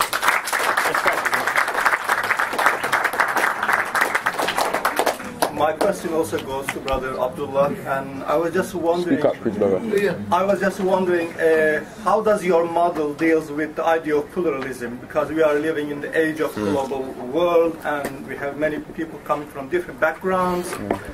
In the same city, we have Christians, Muslims, pious people, less pious people. You know, you might born in a Muslim society, you might call yourself Muslim, but you may not be practicing your religion. How does your model deals with all these different ideas in society? So thanks for that. Okay, so who was your question to? Both? I don't know, there's three questions. 3 questions, 1, 2, 3, Yeah. So choose, okay. Whoever wants. There was no question for me, so... The first question in terms of dialogue, in terms of interfaith dialogue, how do we go forward and stuff like that? Yeah. Well, how do we go in terms of interfaith dialogue? Well, it's a huge question. Like, first of all, I should reiterate that I don't see Islam as a political system. I believe Islam has political values, which we will uphold forever, inshallah, but it's not a system that will replace other systems, and you can give Islamic colors to all different, to state, to empires, to modern democracies, and so on. Well, how will we talk with the... and by the way, one more thing. The Ottoman Caliphate actually began embracing liberal democracy in the late Ottoman Empire, and that's the story. So the Caliph had opened a parliament. It was becoming like England, actually, basically, before it was destroyed by a Turkish general, in 1924. So, a very secular one. How do we have interfaith with... Well, interfaith... Since 9/11, interfaith has become something like fashionable. You do interfaith and you smile to the cameras and everybody loves each other. We should do this, I think, in a more honest and bold fashion. Yep. I mean, I've been to one meeting, which was a good one. It said, the tough questions, Islam and the West. We generally accuse the Westerners, and we're right, for imperialism. Like, they have a history of colonialism, crusades, like modern day attacks, or like they have their double standards in international law. Israel's supports from U.S. and the West in general. So we are generally critical of their policies towards us, and we are generally very right. When it comes to them, they are generally critical of the lack of freedom in our part of the world. That missionaries are being killed. Converts are executed, and they have some, valid, I think, reasons to criticize those. So I think we should be both honest about these problems.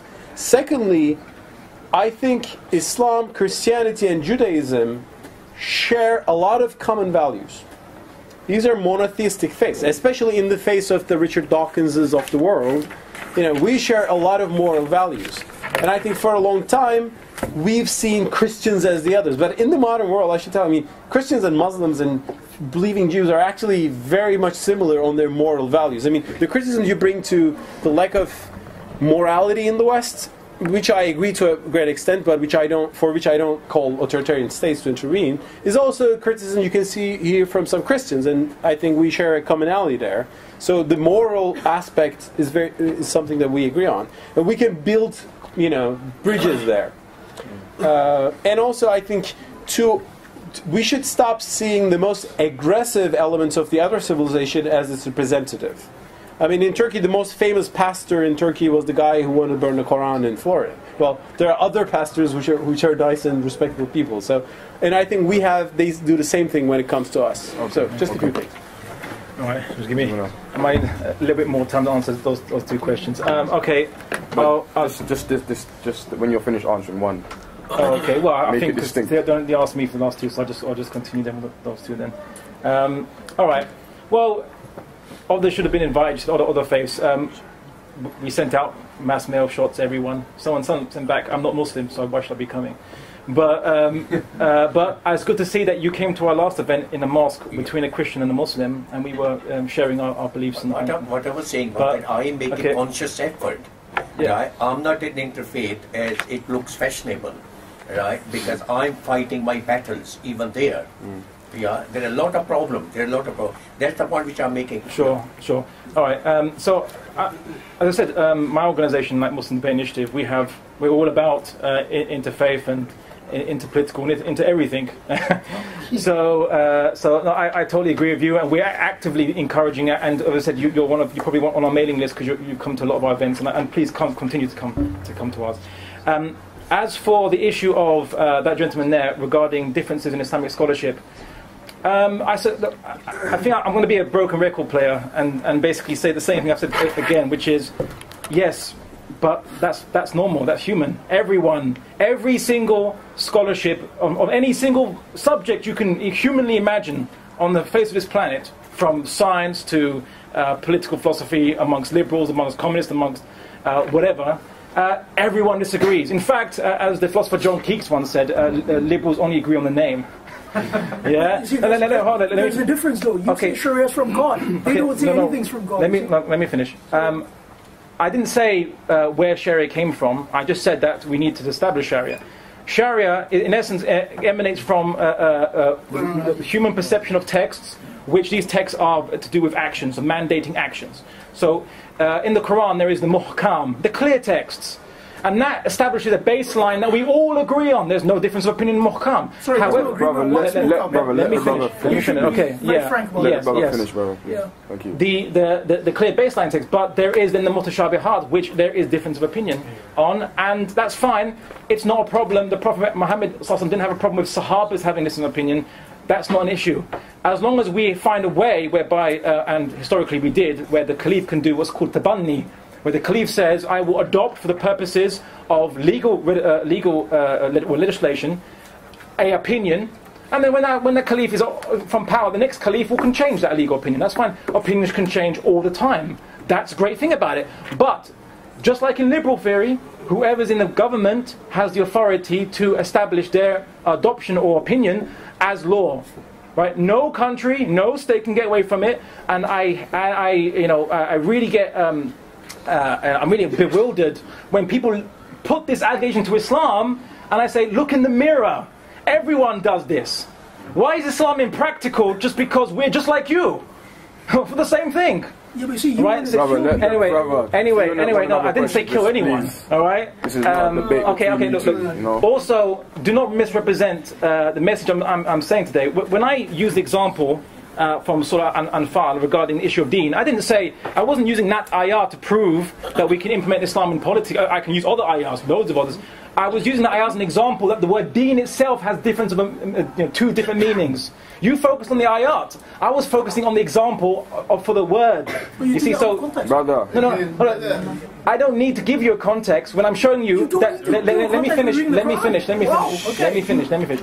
I don't need to give you a context for something which is not legal, so a non-legal context, to show you that a word used in one sentence can mean something else in the same sentence. Like the word dhan in Arabic can mean certainty, and in another sentence it means doubt, or something that's doubtful. See?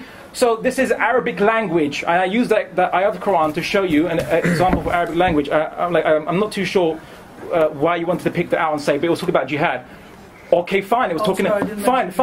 Fine. It was talking about jihad, but my point's still proven. The word deen refers to judgment in that sense, or when you said though, that's the thing. Or come under power. Or I gave you a list of definitions. Brother, do you want to answer the other question? It's becoming a debate between you. All right, sure. Just answer. No, that's fine. If you've got more, just speak to him after, inshallah. As I said, I just wanted you to understand, what I was saying with that regard first. As for the issue about plurality, again, this is the same question.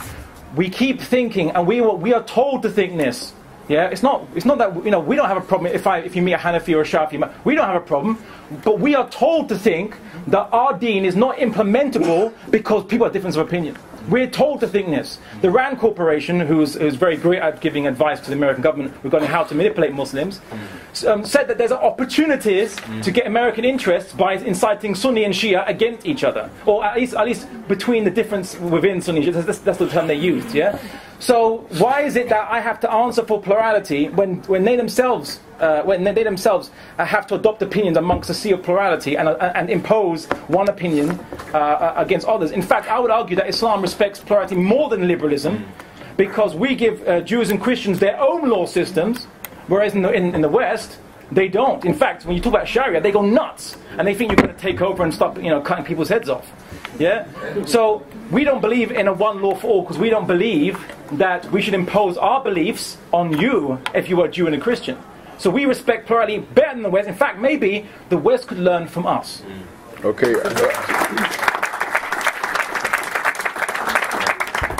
We're going to take another round of questions, brother. My apologies if you want to speak to him after. Please speak to him after.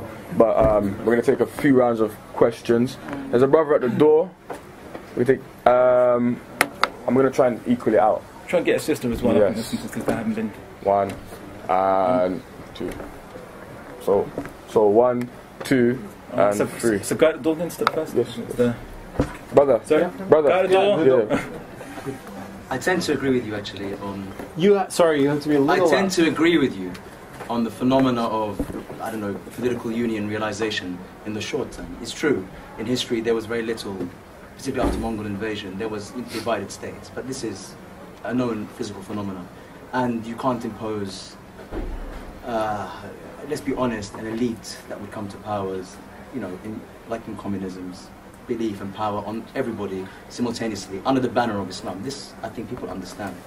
But brother, speak up. Do you think it was acceptable for Abraham Lincoln to start a war under the excuse of slavery, to unite a continent that had never been united before, separate states with legal systems, maintaining their separate legal canonical systems, maintaining separate laws in every single state, only on a single issue of which after slavery they reneged on the agreement of 40 acres and a mule to the black slaves, number one.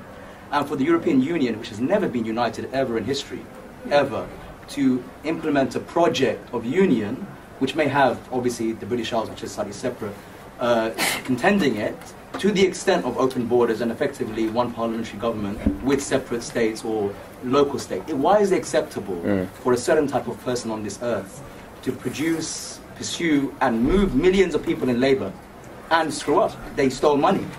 They caused a recession knowingly and destroyed lives in all the countries. Why is it acceptable for them to pursue the notion of some kind of open border, open trade, or open access economy, let's be honest, on the basis of Anglo-Saxon Christian origin, and not for a region that has only had many states, in 60 years or 70 years? Thank you, brother. Why is that unacceptable in the real world? Thank you, brother. The sister over there, yes.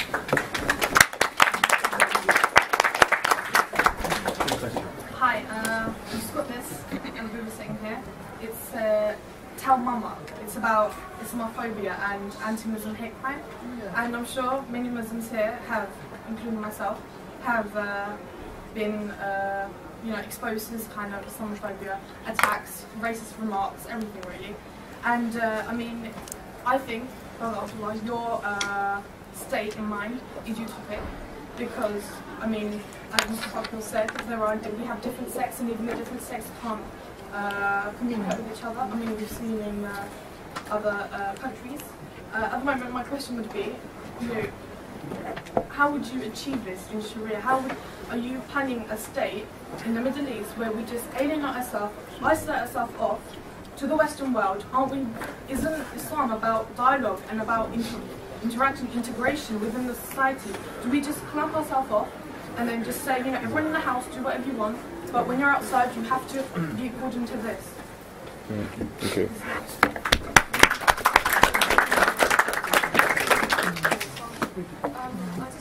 Speak up, please, sister. We don't hear. I've got a question regarding, you mentioned slavery.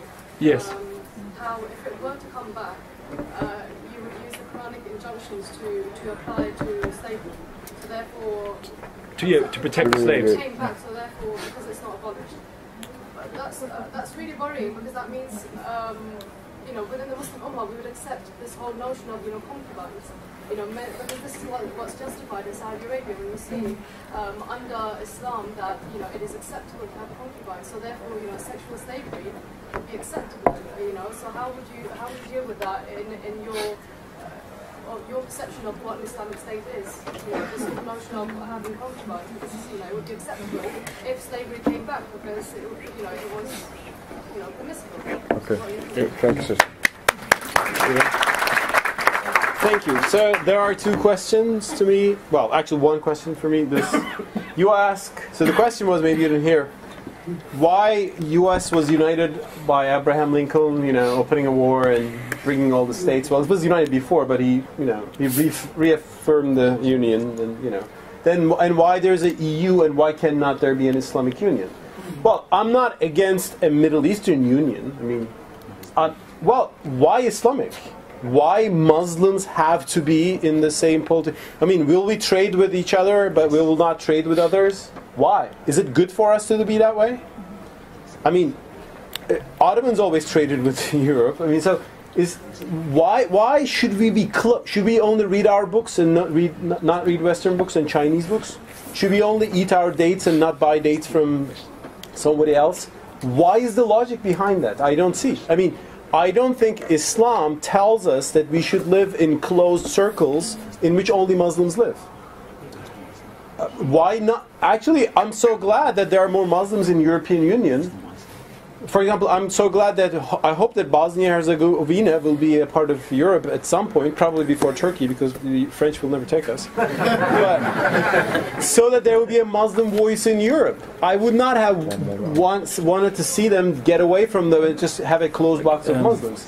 So the thing is, I believe that we can have EU-like structures, and Turkey was actually planning to initiate that before the Arab Spring, before the Syrian tyranny started to kill their own people and had their...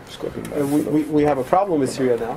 But so Turkey was trying to, for example, open up this open borders union with Syria, Jordan, and so on. These are great, so we should have those more dialogue. But I don't think why we should get away from the West and only trade with each other. I don't think that is what Islam demands from us, but that's not what you want. No, what I said was, why is it considered, I didn't say not to trade with the West, but the EU definitely don't have tariffs between each other and impose protectionist tariffs and the US on everyone else. So my question wasn't about the West. Okay. My question, why is it less likely and considered immoral or wrong or crazy or ignorant when Europe has just now destroyed 7-8 economies by stealing, as a fact. I know. That's why I'm not a fan of European But no Union. one complained about the notion, not whether they wanted it or not, but the notion of of Christian European club, Union, which is what it is in cultural origin, a white Christian club uniting, understandably, with trade. Why is it? Let me tell you. One reason. Okay, brother, please. Brother, please, let the brother answer. Europe is not a Christian club because... In cultural origin.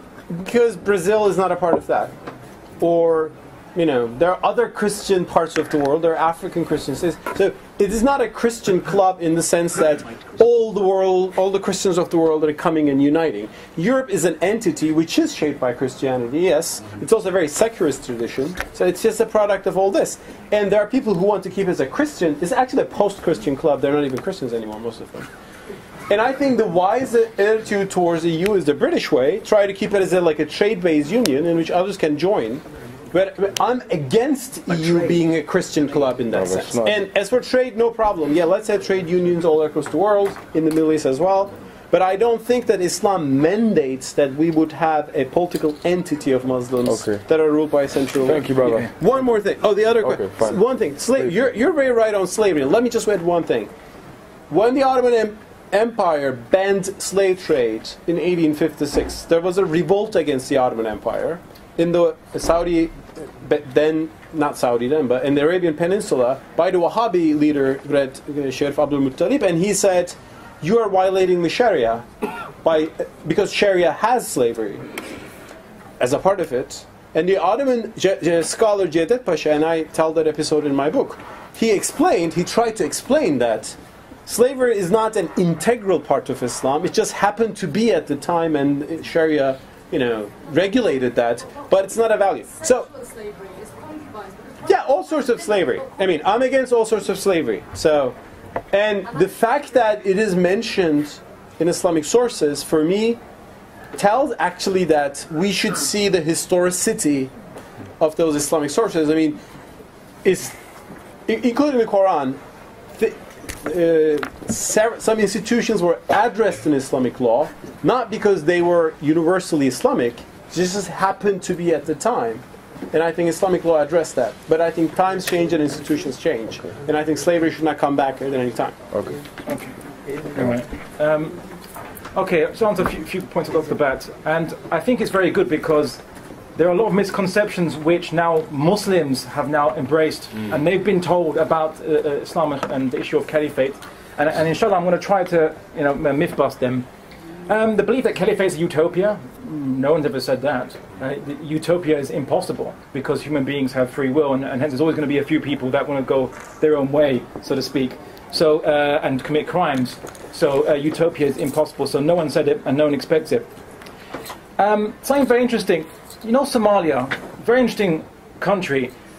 About 30 years ago, everyone was fighting virtually everyone else, and all these different tribal fights. It just kept killing, chaos.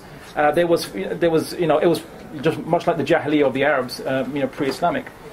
And if someone said that you could unite them on Islam, you say ain't gonna happen. That's never 20 years ago, never gonna happen.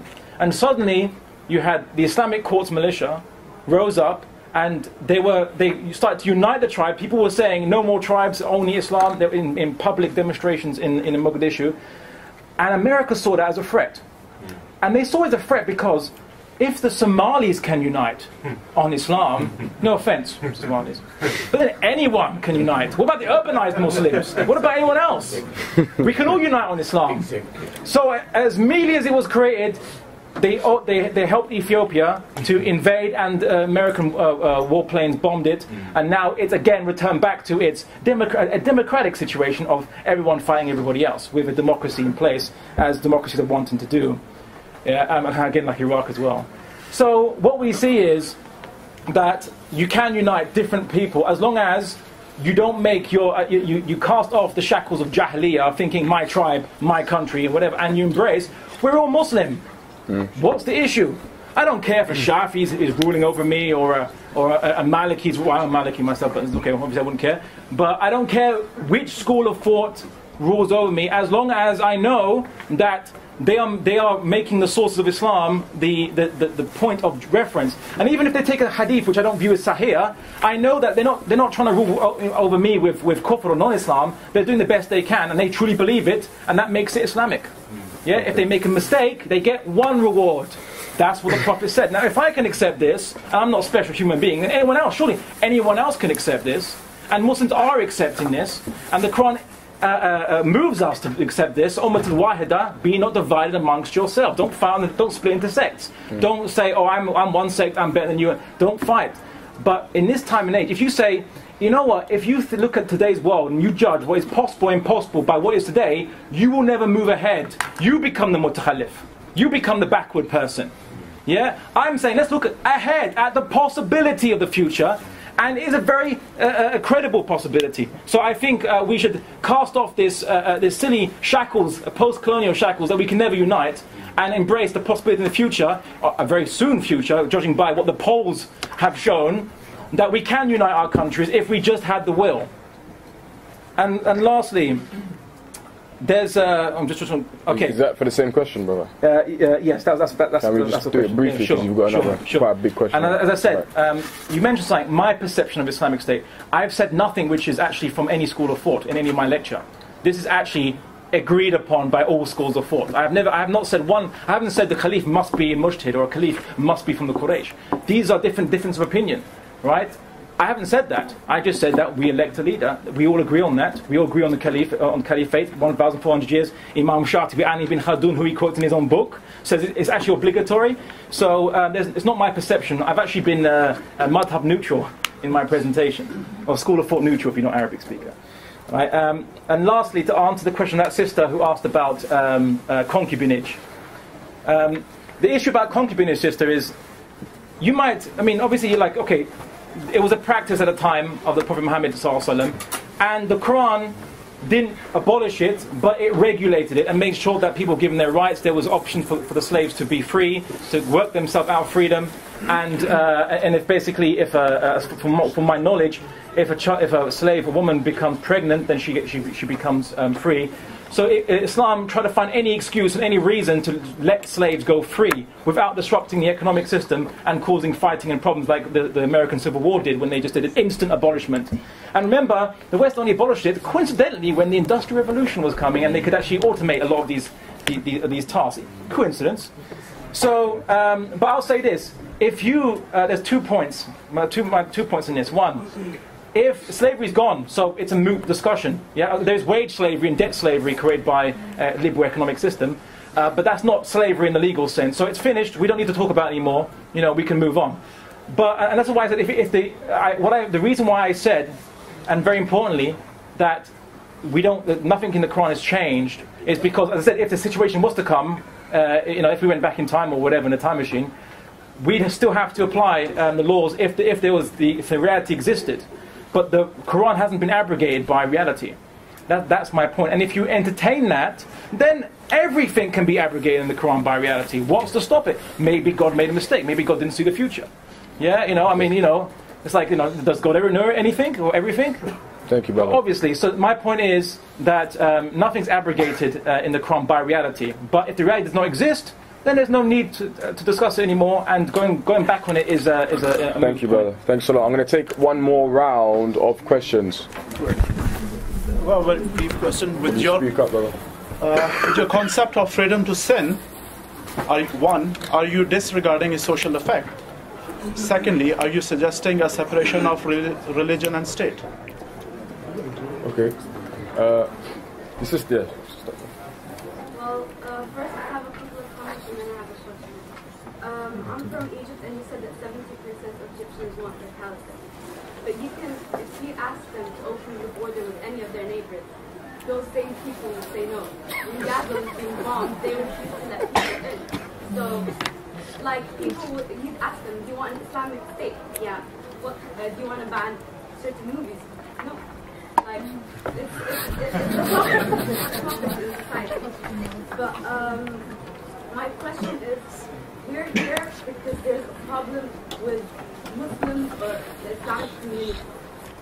What is our aim with, what do we aim for? To make a political entity with Islam as with Sharia guiding it. What is our political aim? Is it to make Muslims more pious? Is it to unite the people? But can't we do that with other means? Muslims were seen as an ummah when we had a civilization. Do we need a revival of Islamic civilization rather than political? Because political never existed. But there was an Islamic civilization and it was diverse. And we did interact with one another, but through a cultural level. Thank you. Okay. My question is to you, brother. One. I actually have a comment because it's related to the question. Is it a question, brother? Pardon? Is it a question? There is a question. But okay. But you need a prelude. Yes. Yeah. Okay. You need to contextualize your question, don't you? Briefly, please. Yes. As brother rightly pointed out on apostasy, there are several hadiths where Prophet Muhammad Sallallahu Alaihi Wasallam didn't actually, order the killing of the apostate. And the reason why apostasy was brought into Islam was because people were going into Islam and they're coming out next day and they were telling everybody lies that they went in, they didn't find anything good, so they went back to their old religion, and that was just to defame Islam. It was that kind of apostasy that carried that punishment. People became apostate after that, and it was not a problem. Now, when a person becomes a Muslim, or as you say, you are a Muslim. Yeah, this is a question. This is a question. Oh, this is a question, though. Yeah, it's a question. As you say, you are a Muslim, then you have to be in the law of Muslims. And the law states that you have to offer prayers 5 times every day. I have to file my taxes every year, and I hate filing taxes, and I hate paying taxes. But I have to do that because I'm living in this country, I'm a citizen of this country. Well, I'm not a citizen of this country, but I'm living here. You're a subject. I'm not too much detail. Brother, immigration might be in the room. So my question to you is that if I have to obey the laws of this country, and taxation is a law, and prayer is a law, then why do you think it's fair for me to pay taxes, but it's unfair to make somebody pray? So if they are making me pay taxes, why is it not fair to pray, to make somebody pray? Great question. Sure. I'm sure you got a great answer. Yeah. Well, let me begin with one saying. I mean, Abdullah, you said there will be a caliph and he will make decisions. Brother, you're going to answer his question. Okay, sure. I'll just one, but I want to, it's a line of thinking, so just one thing. There will be a caliph, he will make decisions, and if he makes wrong decisions, he will get one, reward. I mean, what if the caliph makes a decision which says, it's fitna to criticize me, and he puts me in jail for that and cuts my head, and, he thinks he gets his reward, but I lose my life and so on. The thing is, I don't really care whether my ruler is Hanafi, Shafi, or I don't even care if he's Muslim or not. I care whether he protects my 5 fundamental values of the Sharia. My right to life, religion, property, lineage, my right to criticize, my right to think. And he can be a just Christian, he can be a just, fair atheist, he can be a Muslim tyrant. There are so-called Muslim tyrants. There are caliphs who were tyrants and who beheaded people for standing against them for things. So why we think that some caliph would be an honest, a noble person, unless we have, and once we give him that mandate, the so-called divine mandate, why would we think that he will be fair to us? I mean, I think that's a big danger. Well, coming to your question. Thank you. Very good point. Why do we pay taxes? Well, we pay taxes because there is... my question is, they are making me pay taxes. Okay. Coercion, basically. Yes. That is the precise point that I'm talking about. When you start to define as Islam as a political system with laws, and if you think praying is a law, fasting is a law, and every injunction of religion is a law, it will be mandated. The problem is that when you pay taxes without disliking the British government, whatever, state, crown, there's no problem, right? You're not a munafiq, right? No problem. I mean, it doesn't count. You won't be asked in afterlife about this. The state doesn't want your heart. The state just wants your money. Good. Islam wants your heart. If you pray because an Islamic state forces you, it is fine for everybody except your akhirat. I mean, you should be doing out of your own genuine conviction. That's the big difference between something that is imposed and that is something done voluntarily. And in my book, I try to look at Islamic law and understand what should be voluntary and what should be enforced. Of course, theft will be punished. Of course, and it's important that the Quran has 4 hududs, all about social crimes, but not personal sins. Well, punishments on personal sins came later as the ulama expanded all these hudud laws. That's a part of my book. Not paying his taxes is theft. Sorry? Not paying his taxes is theft. Yeah, I mean, if you don't pay taxes... But not just from the state, from those of us that are dependent on those taxes. Exactly, you're right. So, there is also a social context to it, so when you don't pay taxes, you're using the highways or whatever. I think in Islam, prayer, zakat, fasting are compulsory. They are faris, they are obligatory, like taxes are. There's not no politically obligatory, they're obligatory to be a good Muslim. Well, then you're not living to the contract. You became a Muslim. You had a pact with Allah. And who punishes you for that? Allah punishes, but the state as well. Pardon? The state as well. Because does the state represent Allah? Who's the state? No, because there's a hadith. Where Prophet Muhammad ﷺ said that everybody is in charge of the subjects under him, and he goes on that man is in charge for the wife and the kids and the tribal leader is responsible for the tribe. Henceforth, you know. But which hadith is this? Pardon? It didn't say tribe. It said the imam is responsible for his subjects. Yes, and going on to imam is responsible for his subjects. So it is responsibility of imam to make his subjects pray. And I have known a lot of people who were from India and they were not namazi. They didn't used to pray namaz at all. And they went to Saudi Arabia, lived there for 10 years, and now they don't miss a prayer. And they were forced to pray in Saudi Arabia. Well, I also met people who hated Islam because they were forced by oppressive imams to pray or, have genital mutilation or whatever, what that imam thinks is Islamic.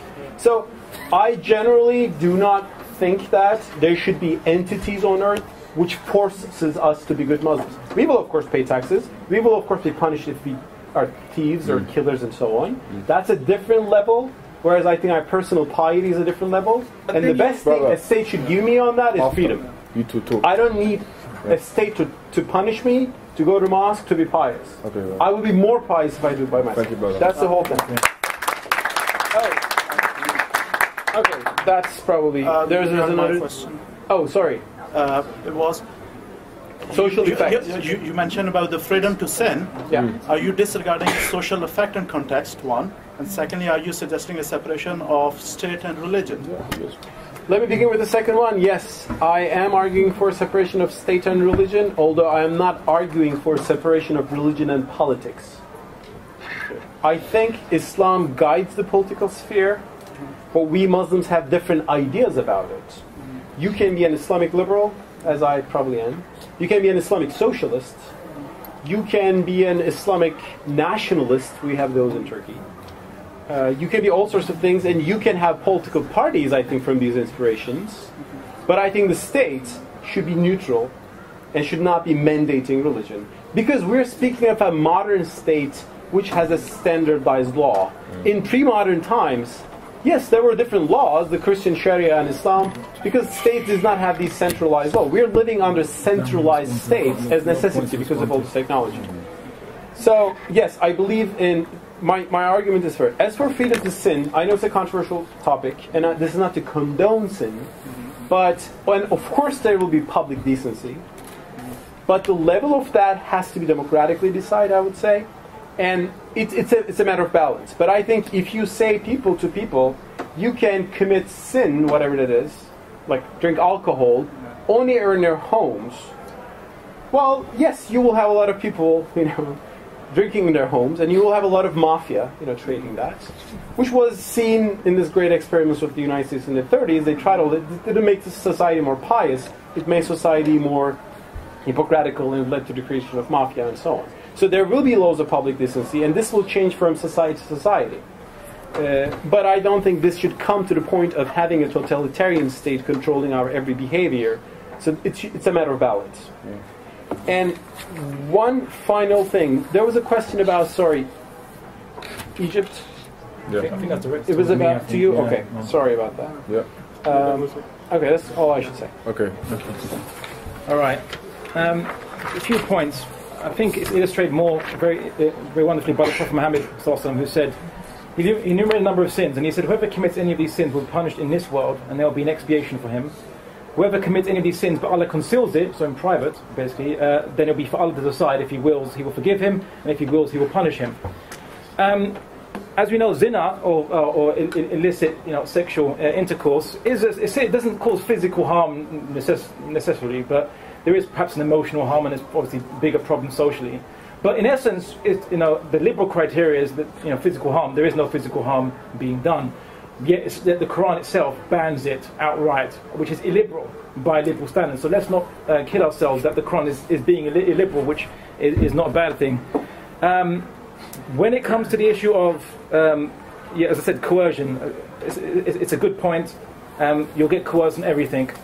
even paying your taxes and all those such things which you get coerced. And for example, you get coerced on the level of alcohol you can drink to, before you drive your car. You might be a good driver, maybe when you're drunk, but because of a social problem with alcohol, they have to limit everyone's intake of that, for example. So, and again, what about the freedom to express yourself in the West?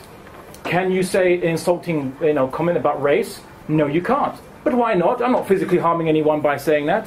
Why do they stop that? Because their own theorists realized that what people say in public creates mass prejudice and causes problems and attacks and leads to violence, not directly but indirectly. And so they started to ban all these racial slurs, and they banned there's so many things. Sexual harassment is banned as well. Even if you don't touch the person of opposite gender, that's still banned. Why is that? Liberals have realized that the theory of liberalism doesn't actually work when you apply it to human beings. They've been pragmatic and said, okay, you can't say sexual harassment, words of sexual harassment. So these are aspects which you are coerced in this society to abide by a morality of some kind. And it still exists.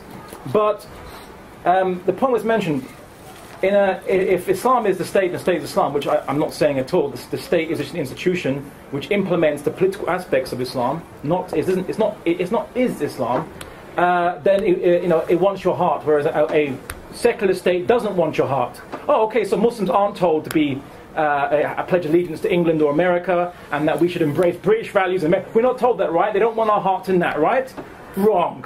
They do. Nationalism is the modern religion. It's the secularist religion, and giving obeisance to the state is the new form of worship. And as Muslims, the Prophet Muhammad told us, that anyone who calls for asabiyya, which is tribalism or nationalism, who fights for asabiyya, who dies for asabiyya, is not one of us.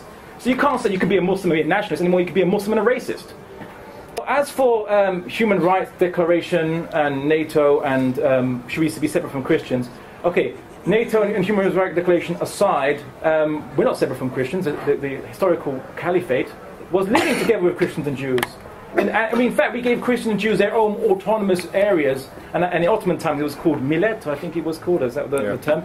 Yeah. So we give the Christians and Jews something even better. Not only will we interact and mix with them, but they can have their own areas. We won't complain about them being ghettoized and not integrating and they must assimilate.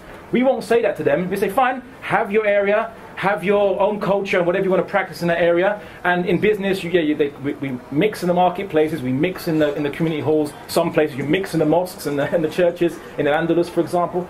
So these issues are not a problem. I'm not arguing for any separation at all. That's one of the misrepresentations of the issue of caliphate that is pervading the Muslim mind, which stops us from going back to it. As for human rights and NATO, yes, NATO, what would we do with NATO? Well, better question is, what does NATO do to us in the modern day? What does NATO do to us?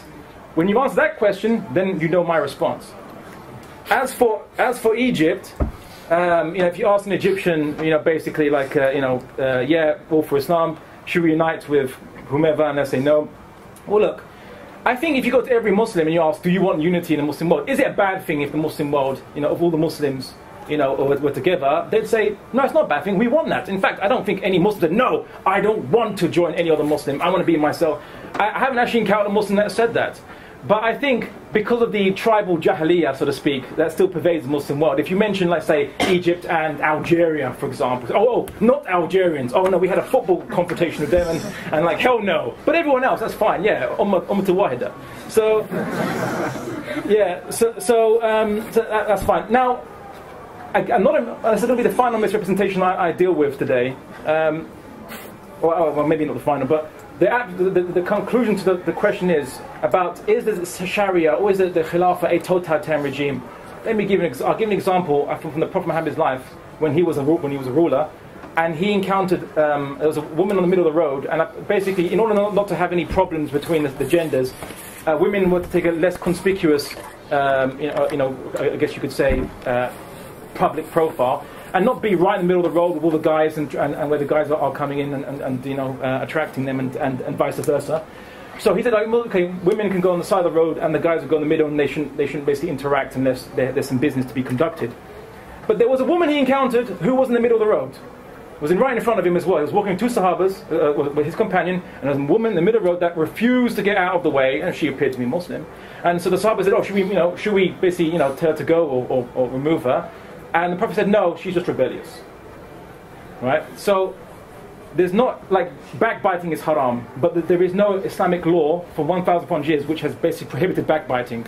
The state won't say, did you backbite this person? Sure, there's public slander, I suppose, but not backbite. There are so many of these laws that the state does not enforce. And we're not conscious of this. We think it must be this totalitarian regime. And why is that?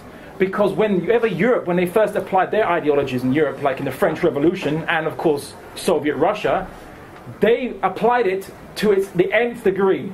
That everyone in every aspect, in every field, must conform to these ideas by force coercion. France was a early liberal and secular state, and they were totalitarian. For example, Turkey was totalitarian, as your experience goes. And we are so used to totalitarian regimes that when someone gives you Islam, they say, oh, that can be totalitarian too, right? See, it's such a horrible situation that we don't know anything but totalitarianism. Islam, is the other way from totalitarianism. You can't drink in public, and there's a good reason why. If you commit a crime when you're drunk, if you commit a crime, are you legally culpable? Your mind is gone. So how can you be morally culpable for doing something that you wouldn't do when you're having the possession of your mind? But in the West, they will punish you for that. They will punish you for committing a crime that you might not even remember. Islam, let's nip it in the bud. No alcohol and drink in the street. Stay at home. Yeah. Mafia, we banned it for 1,400 years. Alcohol, was there any mafia in the Muslim world? No. If you ban it in a country that already has an industrialization where they have factories that produce the alcohol, and then you say you ban it, they're going to still produce it in secret, of course. It's not going to work. And of course, they have an entitlement mentality, which is liberalism. And I think, absolutely, final point, there is a hadith about if you see the oppressive ruler that takes away the rights of Islam from the people, you have to rise up against him or Allah will punish you. This is in the hadith. You must account the ruler even with physical force. All these rebellions that we had during the early times of the caliphates are a good thing. It showed that we were accounting our ruler, not we have to stick under ruler. And absolutely finally, sorry about this, really sorry, Imam Shatibi, who is quoted in Mustafa Akyol's book, the Maqasid al-Sharia, protection of the intellect. What was that for? Alcohol. That's why it prohibits alcohol, to protect your intellect. And as Imam Shatibi said, and I'll finish with this, violating the Sharia under the pretext of following the basic objectives or values of Sharia, Maqasid al-Sharia, is like the one who cares about the spirit without the body. And since the body without the spirit is useless, therefore the spirit without the body is useless too. So let's not neglect the Islamic text that gave us these objectives in the first place, and not use objectives as an excuse to negate and abrogate text. Like we're God and we know what is abrogated and what is no longer current. Okay, thank you, brother. Well, I'd just like to, before everyone heads off, I'd just like to thank both of our speakers for coming.